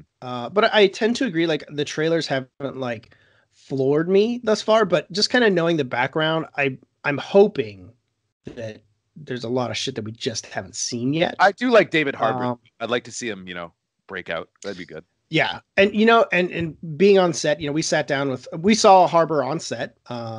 and I can talk about that now. Like we witnessed a scene where they go to the Osiris place, which is like a headquarters, and there's like all these practical stuff. And that's another thing you gotta take into account here too, is they really pushed to go practical on this. There's some CGI in the trailer, but practical was the first approach. And we even went into the props room, and like all the creatures and everything was so like we were literally in a creature shop with like creature body parts and everything just all over the place. So I mean, they really did go out of their way to do creature effects.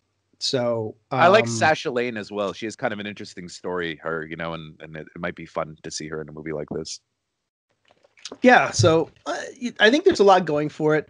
I will say, like when I was on set and I heard David Harbour talking, I felt like he sounded exactly like Ron Perlman's Hellboy. I felt that way watching the previews as well. Yeah, and I think I might have mentioned that last week. But the thing is, though, too, is that they do sound similar. They both have these kind of deep, booming voices, and I think that was part of the appeal. And then his costume doesn't look as good as Perlman's, though. I think it looks better, actually. Really? I think we're accustomed to the Perlman one.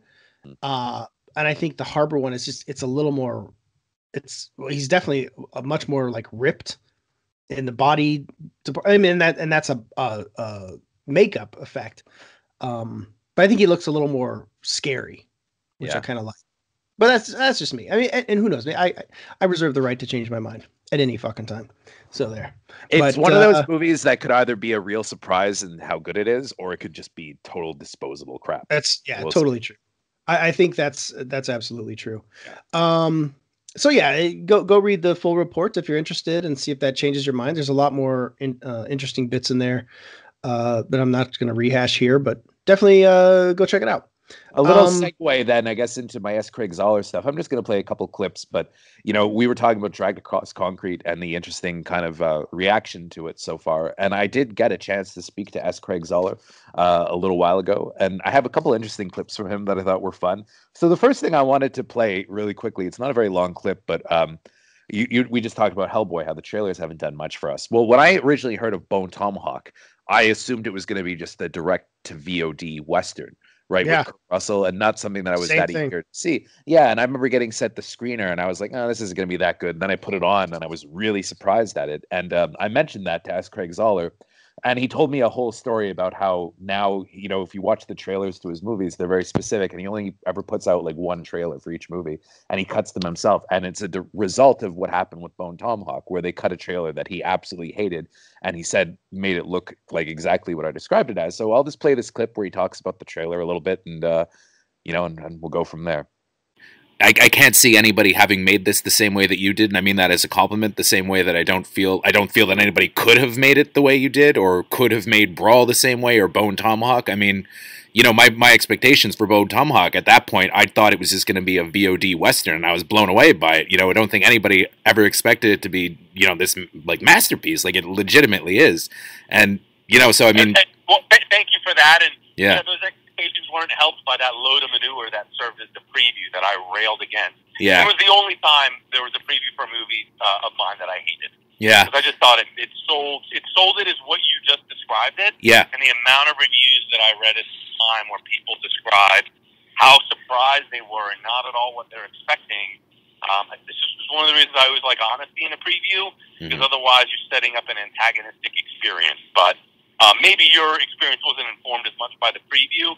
But if I saw the preview for that movie, I would probably check it out because I like Westerns. Yeah. But it certainly sold it as something that it wasn't. Segue to what I thought was interesting is that we were talking about the reaction that people are having politically to this movie. How it's a bit of a magnet for controversy. And Zahler in this clip, because I had to ask him about it, kind of doesn't really go into his own political ideas. He kind of kind of says that he's apolitical, and I thought this was an interesting clip, the way he described it. He wanted to make movies about complicated people that were like, things like The French Connection, and he's also very heavily inspired by Don Siegel and Sam Peckinpah. And if you watch those movies, especially stuff like Bring Me the Head of Alfredo Garcia, S. Craig Zahler's movies really do feel like a logical extension of that. But one of the things that I found interesting about the movie is that I really don't know how you feel, because it was tough to pigeonhole the characters, because you have characters that are one way, but then also do other things that are completely, contrary to that. And I really enjoyed that. And I like that in a movie. But do you think that audiences maybe are a little too used to having, these simplistic type characters on screen? Like it reminds me of the Fuhrer. Oh, for sure. Yeah. Yeah, I mean, and that's one of the things I've said, and it's not a shield for some like diabolical political scheme. I'm not very interested in politics. Sure. Probably if I was, my pieces would start being more Oliver Stone, more didactic agenda kind of pictures, and I'm not very interested. Yeah. And so I write people who are compelling characters and sympathetic characters.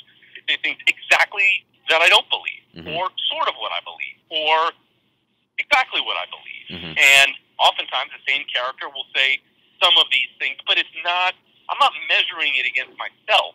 No. Because that's not the thing. I'm measuring it against my conception of the character and whether I think that person is true. And so in the case of Dragged Across Concrete, I think it's tough, though certainly some people have landed with the idea that the movie is conservative or offensive and all that stuff. I think you need to ignore a lot and look at some stuff and say, this is what the director really thinks. And this other stuff, I don't know why this is in here, but clearly he doesn't think this. And some of that comes from the idea of someone is coming in with an idea about me, the filmmaker, and the writer, and is looking for things to support it. Yeah. Now, there's plenty of stuff that doesn't support whatever viewpoint you're talking about, and there's plenty of stuff that does. I don't really care when I'm writing where stuff lands, as long as it seems true to the characters, and I find it interesting. Yeah. So people are entitled to their viewpoints. The frustrating thing for me, well, not really so much frustrating, but I like this is something that I think leads to less good movie viewing experiences. Is people constantly trying to puzzle out what's the filmmaker trying to say? What does the filmmaker really mean? What's the filmmaker about? Like, watch the movie. What the character says that because I think the character would say that, and I think it's interesting. What does that say about the character? Well, that's the case with almost all of the stuff that's in this picture. It is they're informing you. They're little bits about the character, and they're not. It's not like here's how I'm getting. I'm getting out my political views in such a conflicted and abstruse way that nobody knows what the hell I'm saying. This makes sense for this character. Well, this makes sense for this character. That's what it was like in the 70s, too. I mean, if you watch French Connection, I feel like that movie would never get made nowadays, because Popeye Doyle, he was a racist cop, and it's just the fact that's kind of the reality of the situation, unfortunately, and... I think it's interesting that he says he's, apolitical, and I think that he probably has strong views on certain things, but I think that his choice of presenting things it's in contrast to like what's popular in Hollywood, because they don't typically show that. They typically show either kind of like the white knight, and I'm not talking about white in race color. I'm talking just like the good, clean good guy that's just 100% morally right, or you have just like the completely corrupt evil bad guys that have no redeeming qualities. And that's just the truth is like it's not is a lot more complex than that. Yeah, there's absolute evil people in this world. There's no question about that. But there is a lot more complexity in people than just black and white in most regards. There's a line of dialogue in the movie that kind of sums it up when Don Johnson says the reaction to, or no, it's Vince Vaughn says to Don Johnson, he goes, I find it interesting that the reaction to perceived intolerance is complete intolerance. And that is very accurate as to what's going on today. And it really is. Today. You can't like today. Yeah.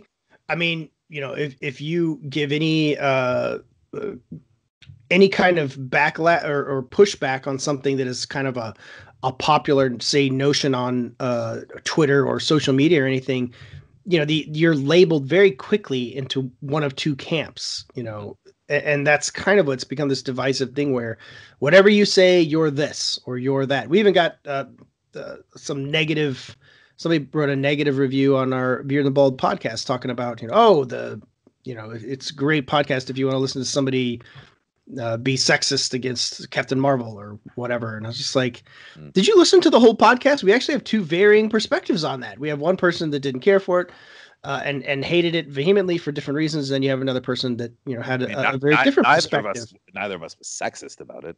No. But I mean, we presented things that were said, things that were done. And, I had a different reaction than you did. But we still presented that in an open fashion where we weren't like, this wasn't like two of us just sucking each other's dicks with the same fucking opinion. Like, oh, yes, I agree with you. No, I agree with you. And that's always kind of been a staple to this show, too, is that we both agree on things and we can disagree on things and offer varying perspectives, which I think it's what we need. We need more dialogue like that out there. And I think that what Zahler does is he presents us with that kind of dynamic where you get a lot to deal with, a lot to carry with you. And I think that's great. I mean, honestly, it gives you something to chew on. I didn't turn off Dragged Across Concrete and be like, oh, well, that was that. I turned it off and I was like, I got to think about this one. I mean, it's one of those things. Our politics are different. Just the way that we would phrase things is different. Like I would never say we were sucking each other's dicks. Like I wouldn't, that's not really a phrase that I would use, but it's just, I don't know. We're different people, we have different reactions to things and we have different senses of humor. I guess that's why, we disagree so much on things like Shazam. But, that's because you hate fun. Yes, I guess. But, we are different people, and I think that's the point. I mean, that's the point of a show like this. It's absolutely. Anyway, the next thing that we talked about, though, that I thought was interesting is you guys know that I'm a big Don Johnson fan. You might know this after watching the show. And I just had no idea. I just talked about how cool I thought it was that Riggs was ex-partners with Sonny Crockett in the show. Oh man, I wanted to see that movie. As soon as I saw that newspaper of them together, I was like, I want the Mel Gibson Don Johnson. So we had to talk about that a little bit, and then it turned out that S. Craig Zahler is almost as big of a Don Johnson fanboy as I am, and we ended up having a nice chat about it. You also mentioned Don Johnson. I have to say I'm a huge fan of his and of Gibson and of Russell. Of course, you tend to cast my heroes, but I wanted to thank you for the coolest piece of fanfic trivia where you had Crockett and Riggs as partners in another life, which I want to see that movie. Yeah, it was funny because we're doing that sequence, quite a long sequence. Yeah. When we're putting up the pictures of them in their younger years up on the wall. And then it's like, well, this is really like, these are, and as much as you say, Crockett and Riggs, there's also just the reality of like, and these are really two faces of the 80s. Oh, God, yeah. In, a huge way. And then having them sit down. And, well, there was a reason because, I was really insistent on getting Don out there for it, partially because he's fantastic. He is. Partially because he's the most charismatic human being on the face of the planet. And partially because how many people could talk down to, Mel Gibson? It was the same thing with, Mel to Vince. And, like, who can be in this situation and realistically just hold it? And you completely buy that this is the one, that Calvert, Don Johnson's character, that Calvert is the one who advanced. That they were there together at the same time, but this guy knows how to politic, and this guy knows when to keep his mouth shut, and is a more graceful guy, and landed in a better place because of it. So it was, I struggled to think of any second choice who would have been anywhere near as good in that role. All right, last one I want to play is okay. We were talking about S. Craig Zahler's next movie. The reason I didn't say what the movie was is because I didn't want Travis to scoop us because he's a film journalist as well, and he absolutely would have put up a story about this. So S. Craig Zahler's next movie is going to be an adaptation of a book that he wrote called Hug Chickpenny, the panegyric of an anomalous child. And it's according to the description on his website, the Dickensian life of a peculiar-looking boy as he tries to maintain a positive spirit in a cruel and uncaring world. So this is a book that was published by Cinestate, the company that makes S. Craig Zahler's movies, and apparently is the basis of S. Craig Zahler's next movie. And he says it's going to be a 3-hour black and white PG-rated movie or G-rated movie with Don Johnson, Fred Melamed, Jennifer Carpenter, Vince Vaughn, and a Jim Henson puppet as the titular Hugh Hugpenny. Hug Chicken Penny. Because I take issue with that word titular. That's very offensive. You know, the thing about S. Craig Zahler is he said that his next couple of movies are going to be more like Dragged and Brawl, and he's going to go back more to what he was doing before. Right. But he does feel the need to do something completely different because he doesn't want to be totally pigeonholed in the genre, and you got to respect that. But wow, it sounds like he's getting free reign to do whatever he wants. So right now I'm trying to get a very different piece set up. It's called The Hug Chicken Penny, The Panegyric of an Anomalous Child. Whoa. And it's from a book of mine that has been a book, and then a screenplay, and then a book, and then a screenplay again. It's a Dickensian orphan tale. Nice. And far longer than this movie. Will probably be black and white. So there are many, many hurdles to trying to get this thing done. We're bringing some of the cast from these movies forward, trying to find some other people. It's not going to be easy. We've already partnered with the Jim Henson Company. Oh. The lead character, the orphan, he will be an animatronic puppet. Whoa. So yeah, the next thing will be a probably over 3-hour black and white movie starring a puppet. Well, I want to see it though. Probably not the follow-up people expect, but I've just done 3 movies of men being mean to each other, and I have and my intended 5th project and 6th project are more in this style, but the 4th one, if it goes and I get it set up the right way with the right control, will be completely different. But you will, I say completely different, but Fred Melamed, Udo Kier, Jennifer Carpenter, Vince Vaughn, Don Johnson. Oh yeah. So in that way, there's the continuity, but a PG movie in black and white about an orphan is a pretty different thing. Yeah, I mean that's like some batshit crazy stuff right there. But I really want to see it. Well, and here I think we talked about this before because we had discussed it, but sometimes when you get this really out there shit, that tends to be the stuff that like makes a lot of noise. Or it's terrible. Sometimes for the best, sometimes for the worst. Yeah. Who knows? Maybe maybe it's some fucking slice of brilliance that's like nominated for Oscars. Maybe it's winning Razzies. Who knows? But you never know with like that stuff because it's very risky, very bold. And sometimes it works out, and sometimes it's. I mean, it reminds me of when Guy Ritchie did that movie Revolver. That was like all the Kabbalah stuff in it, and it was terrible. It was really, really, really bad. And he came back, but it took him a while. But then he eventually bounced back. And I think whenever you do a movie like that, you kind of come back a little bit, and we'll see. I who knows though? It might be absolutely brilliant for all we know. I'm curious to see it. Cool. So that's the last you got for? Yeah, that's about it. Yeah. So you guys can catch Dragged Across Concrete on it's on iTunes. I actually rented it. Yeah, you know what? I hate to say it, but I've had a couple Canadians contact me on Twitter wondering when it's coming out, and unfortunately, the company that's putting it out here, VVS, they only have certain rights to it, and we're not getting until April 30th. Unfortunately, it's going to be in. It'll be released on Blu-ray, digital, and VOD, and everything on the 30th, I think, of April. So unfortunately, it's going to be a bit of a wait if you're in Canada. Which really sucks, though, because, you'd think that they would go day and date because that's just going to lead to piracy. People, I'm sure, that listen to this podcast are going to be going and downloading it illegally now because they want to watch it, and you almost can't really blame them. I just don't understand why they don't go day and date with everything. But anyway, I'm not a businessman. Yeah. It seems like they're just going to lose money at this point. People that would go out and actually support the movie and buy it or rent it are going to get it for free now, through other means. Who can blame them? Yeah.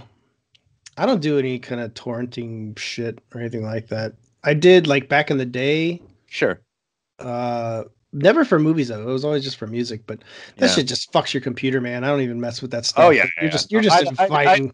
I don't either. But a lot of people. I mean, plus it's an industry. I would feel pretty guilty. Like this is an industry that I basically work in, and it's not that the money goes into my pocket, but I don't see how basically like taking part in criminal enterprise for that stuff really helps support me. No, I feel this. I feel the same. It stales your integrity too, and that's just not something I'm going to do. I feel the same way. I mean, the thing is, if you support something, if you want to support something, you should give it your money. But I am frustrated by the fact that they make things unavailable, or they make things only available in certain regions. And you're in the U.S., so you guys get everything. But there's a whole lot of other people that don't get that same kind of access. Yeah. And I get that. It's a frustrating. That would be a frustrating thing. And it's just, if people got if it went day and date, it wouldn't even be a question, you know. And I know people that have made independent movies. You know, I'm friendly with the people that made Turbo Kid, and that was one of the most pirated movies of the year it came out, and they made no money from it, and it was super popular, all because of pirating, and they made no money for it, you know. And it's too bad, and it's unfair, but you know, it's some of the blame, not all of the blame, but some of the blame, you know, belongs to the studios though, that don't make it available in a timely manner for people. It's a weird thing. I wish I could say I fully understand it. I do get very frustrated though when people, you know, something comes out on digital and they go and they download it illegally when you could give a couple bucks and see it legally. I mean, it was $7 to rent Drag, and I guess I think that's completely completely reasonable, and I think that's if you're a fan of it, that's what completely. And you know, and it's like you get it for I think 2 or 3 days now. Like I think iTunes has extended their rental period, so it's no longer 24 hours. You get more time. So I rent movies from them all the time. Yeah. So now we'll head into some listener questions. We don't have too many, so we'll run through these real quick. Ulysses, one of our longest running fans, he loved Shazam. Right there with you, Ulysses. I loved it as well. Can't wait to see it in IMAX. He says best DCU movie. I don't know about that personally, but it was very good. Are we excited for John Wick Chapter 3, and will it live up to the hype? Obviously very excited. Living up to the hype. Who knows? That's tricky. Yeah, you won't know till you see it. I hope it does. Yeah. He says he's watching The Watchmen Ultimate Cut in 4K. Cool. I'm sure it looks great. I actually started watching BVS, the Ultimate Cut, last night because they had that Zack Snyder thing going on this weekend, and just had me thinking about it. And there's I still have the same things that I love and the same problems that I always have with it. I think the Ultimate Cut, there's way too much things that are unnecessary. It takes too long to tell the story.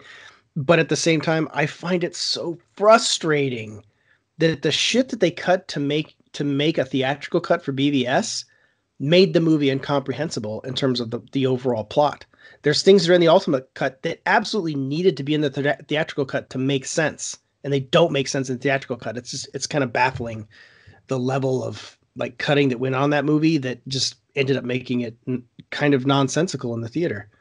So anyways, the Ultimate Cut's the only way to watch it, I think, but even then it's too long-winded. It's too long. But still with some really great shit in there regardless. Let's see. Sean McKee.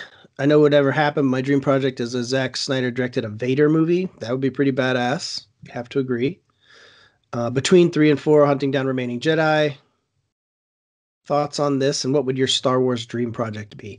My Star Wars dream project still and always is seeing Ewan McGregor back as Obi-Wan. I want to know more about him between Episode 3 and Episode 4. I feel like me too. It's just this beautiful unexplored territory. At this point, honestly, I think he is probably my favorite Star Wars character. It was Luke Skywalker for the longest time, but I'm sorry to say I'm one of those people that, you know, after Last Jedi, it really just kind of soured his entire legacy for me. And I haven't even put my Luke Skywalker statue back up because I'm Obi-Wan's probably still my favorite character too, and I'd love to see the Ewan McGregor Obi-Wan movie get made. You know who I'd love to see directed? Gareth Hugh Edwards or Evans, Gareth Hugh Evans, the Raid guy. Fuck, there you see. Gareth Edwards already had his shot. No, Gareth Hugh Evans, the Raid guy. I think he would do a great job. That'd be fucking badass. I'd love to see what he did with a lightsaber. Fuck, could you imagine? Yeah. Jesus Christ. But yeah, I mean, there's just like, I feel like you're talking about what, 20, 30 years, something like that. Give me Jedi though. I want to see Jedi. Yeah, but that's what I mean. Like Obi-Wan is like, he basically is the one that brings the Jedi back in that sense because he finds Luke. He's always known where Luke is, but gives Luke that lightsaber, and really he just kind of like reinitiates the Jedi back into the universe in that way. And it's like, I feel like there's so much that he learned and did in that time frame, and I'm sure there's a bunch of shit about it in the books and all that, but there's so much that you could do. So that would be my dream project still and always. And if they did it as a TV series, that would be cool too. So who knows? Maybe there'll be an announcement. I'm actually little news. Actually, we got an invite from Disney, which is a wonderful development, and I'm going to be going to Star Wars Celebration. Oh wow, Chicago. So looking forward to that, and I'm hoping that there'll be some cool announcements. I know that they're going to have a Mandalorian panel, which is cool. I'm positive they'll have an Episode 9 trailer and an Episode 9 panel. I think they already announced they'll have an Episode 9 panel.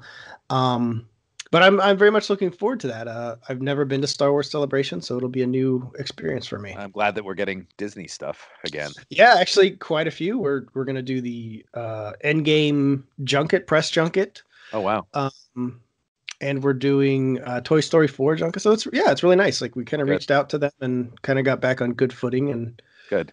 That's nice. So because they run everything now. So. I know. Right? Just in the nick of time. Yeah. Last question that we have, and this is no, there's two actually. What are your thoughts on Batman in the 90s? I don't really think we'll feel the 90s influence, to be honest with you. Yeah.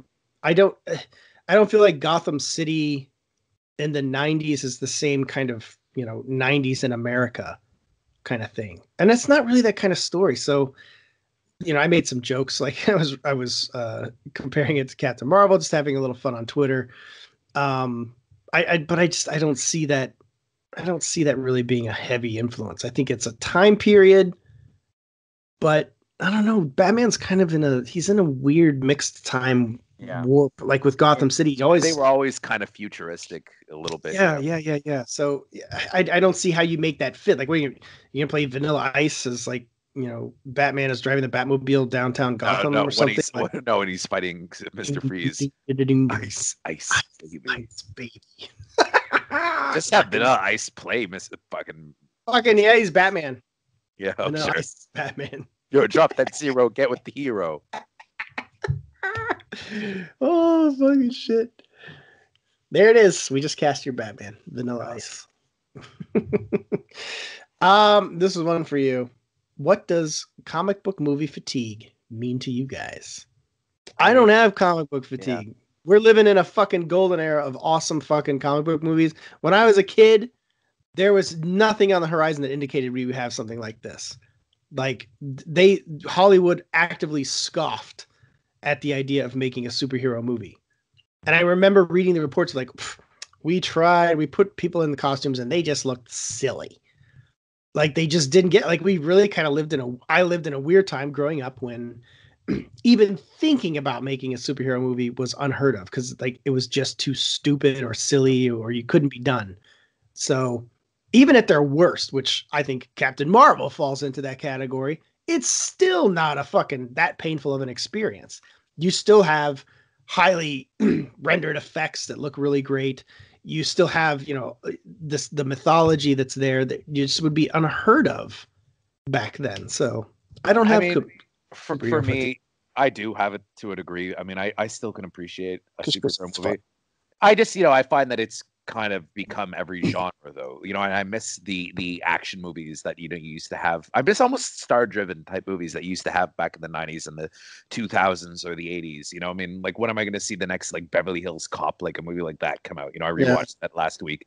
You don't really get movies like that anymore, right? It would seem like such an indie now, and I kind of miss that, Well, see, I miss that, but I don't have fatigue over comic book movies. Yeah, as a result. I feel those they still made those too. Yeah, they make so much money though. They've like taken the air out of everything else though, and it feels like everybody's chasing Marvel's success. I kind of wish that people would just leave it alone and just let Marvel do their thing. And you've got Marvel for the superhero movies, or and DC maybe, but then every other studio wants to do that kind of thing. And I just wish that they would kind of leave it alone.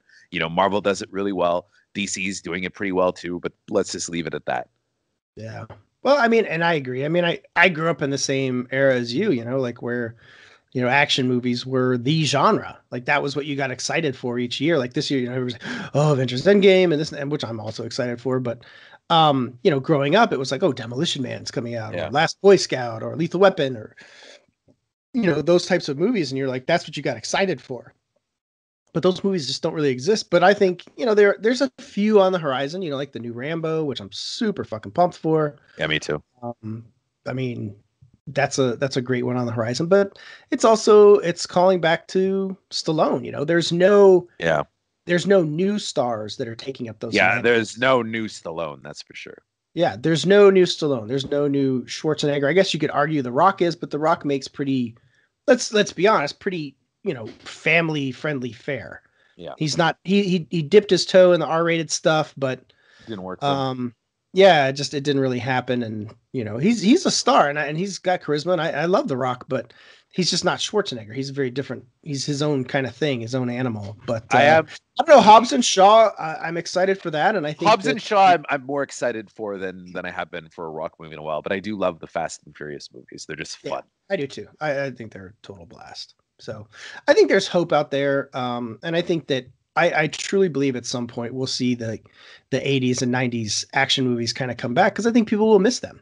And I think that, just like Westerns and all that other stuff, we still get Westerns made. We still get, we don't, they're not the top genre at this point, but it's a cyclical thing. And, we'll see how it goes. I think superhero movies are here to stay. And that's totally fine with me.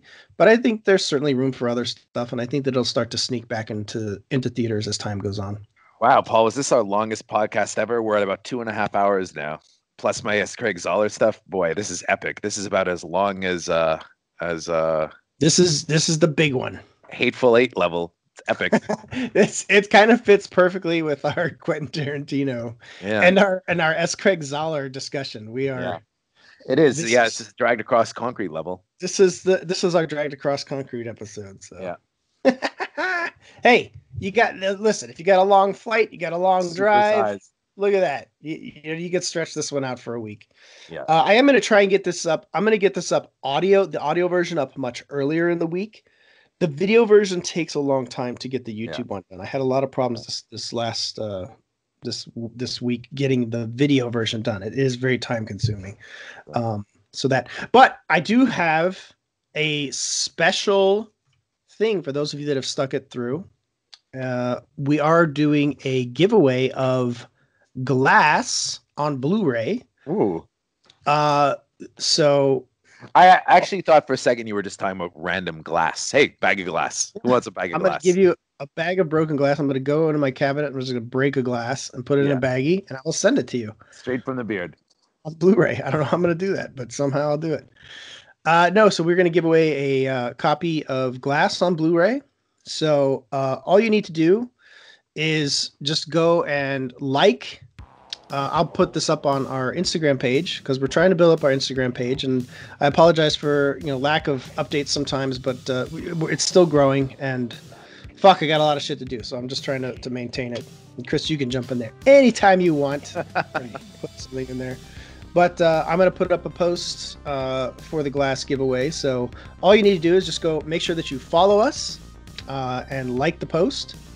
And you could win a copy of Glass on Blu-ray. We've been giving away stuff so far. We gave away a copy of Hunter Killer on 4K, and we just did some hoodies for Captive State.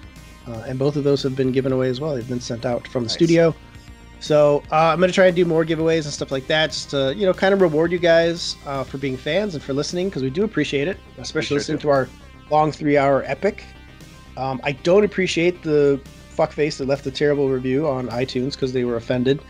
But hey, at the same time, in a way, I kind of appreciate it because it's like, we are hitting a lot of different notes here. Chris and I are different people, but we're also very similar, which is great. And that's, that is what makes doing this show fun for me.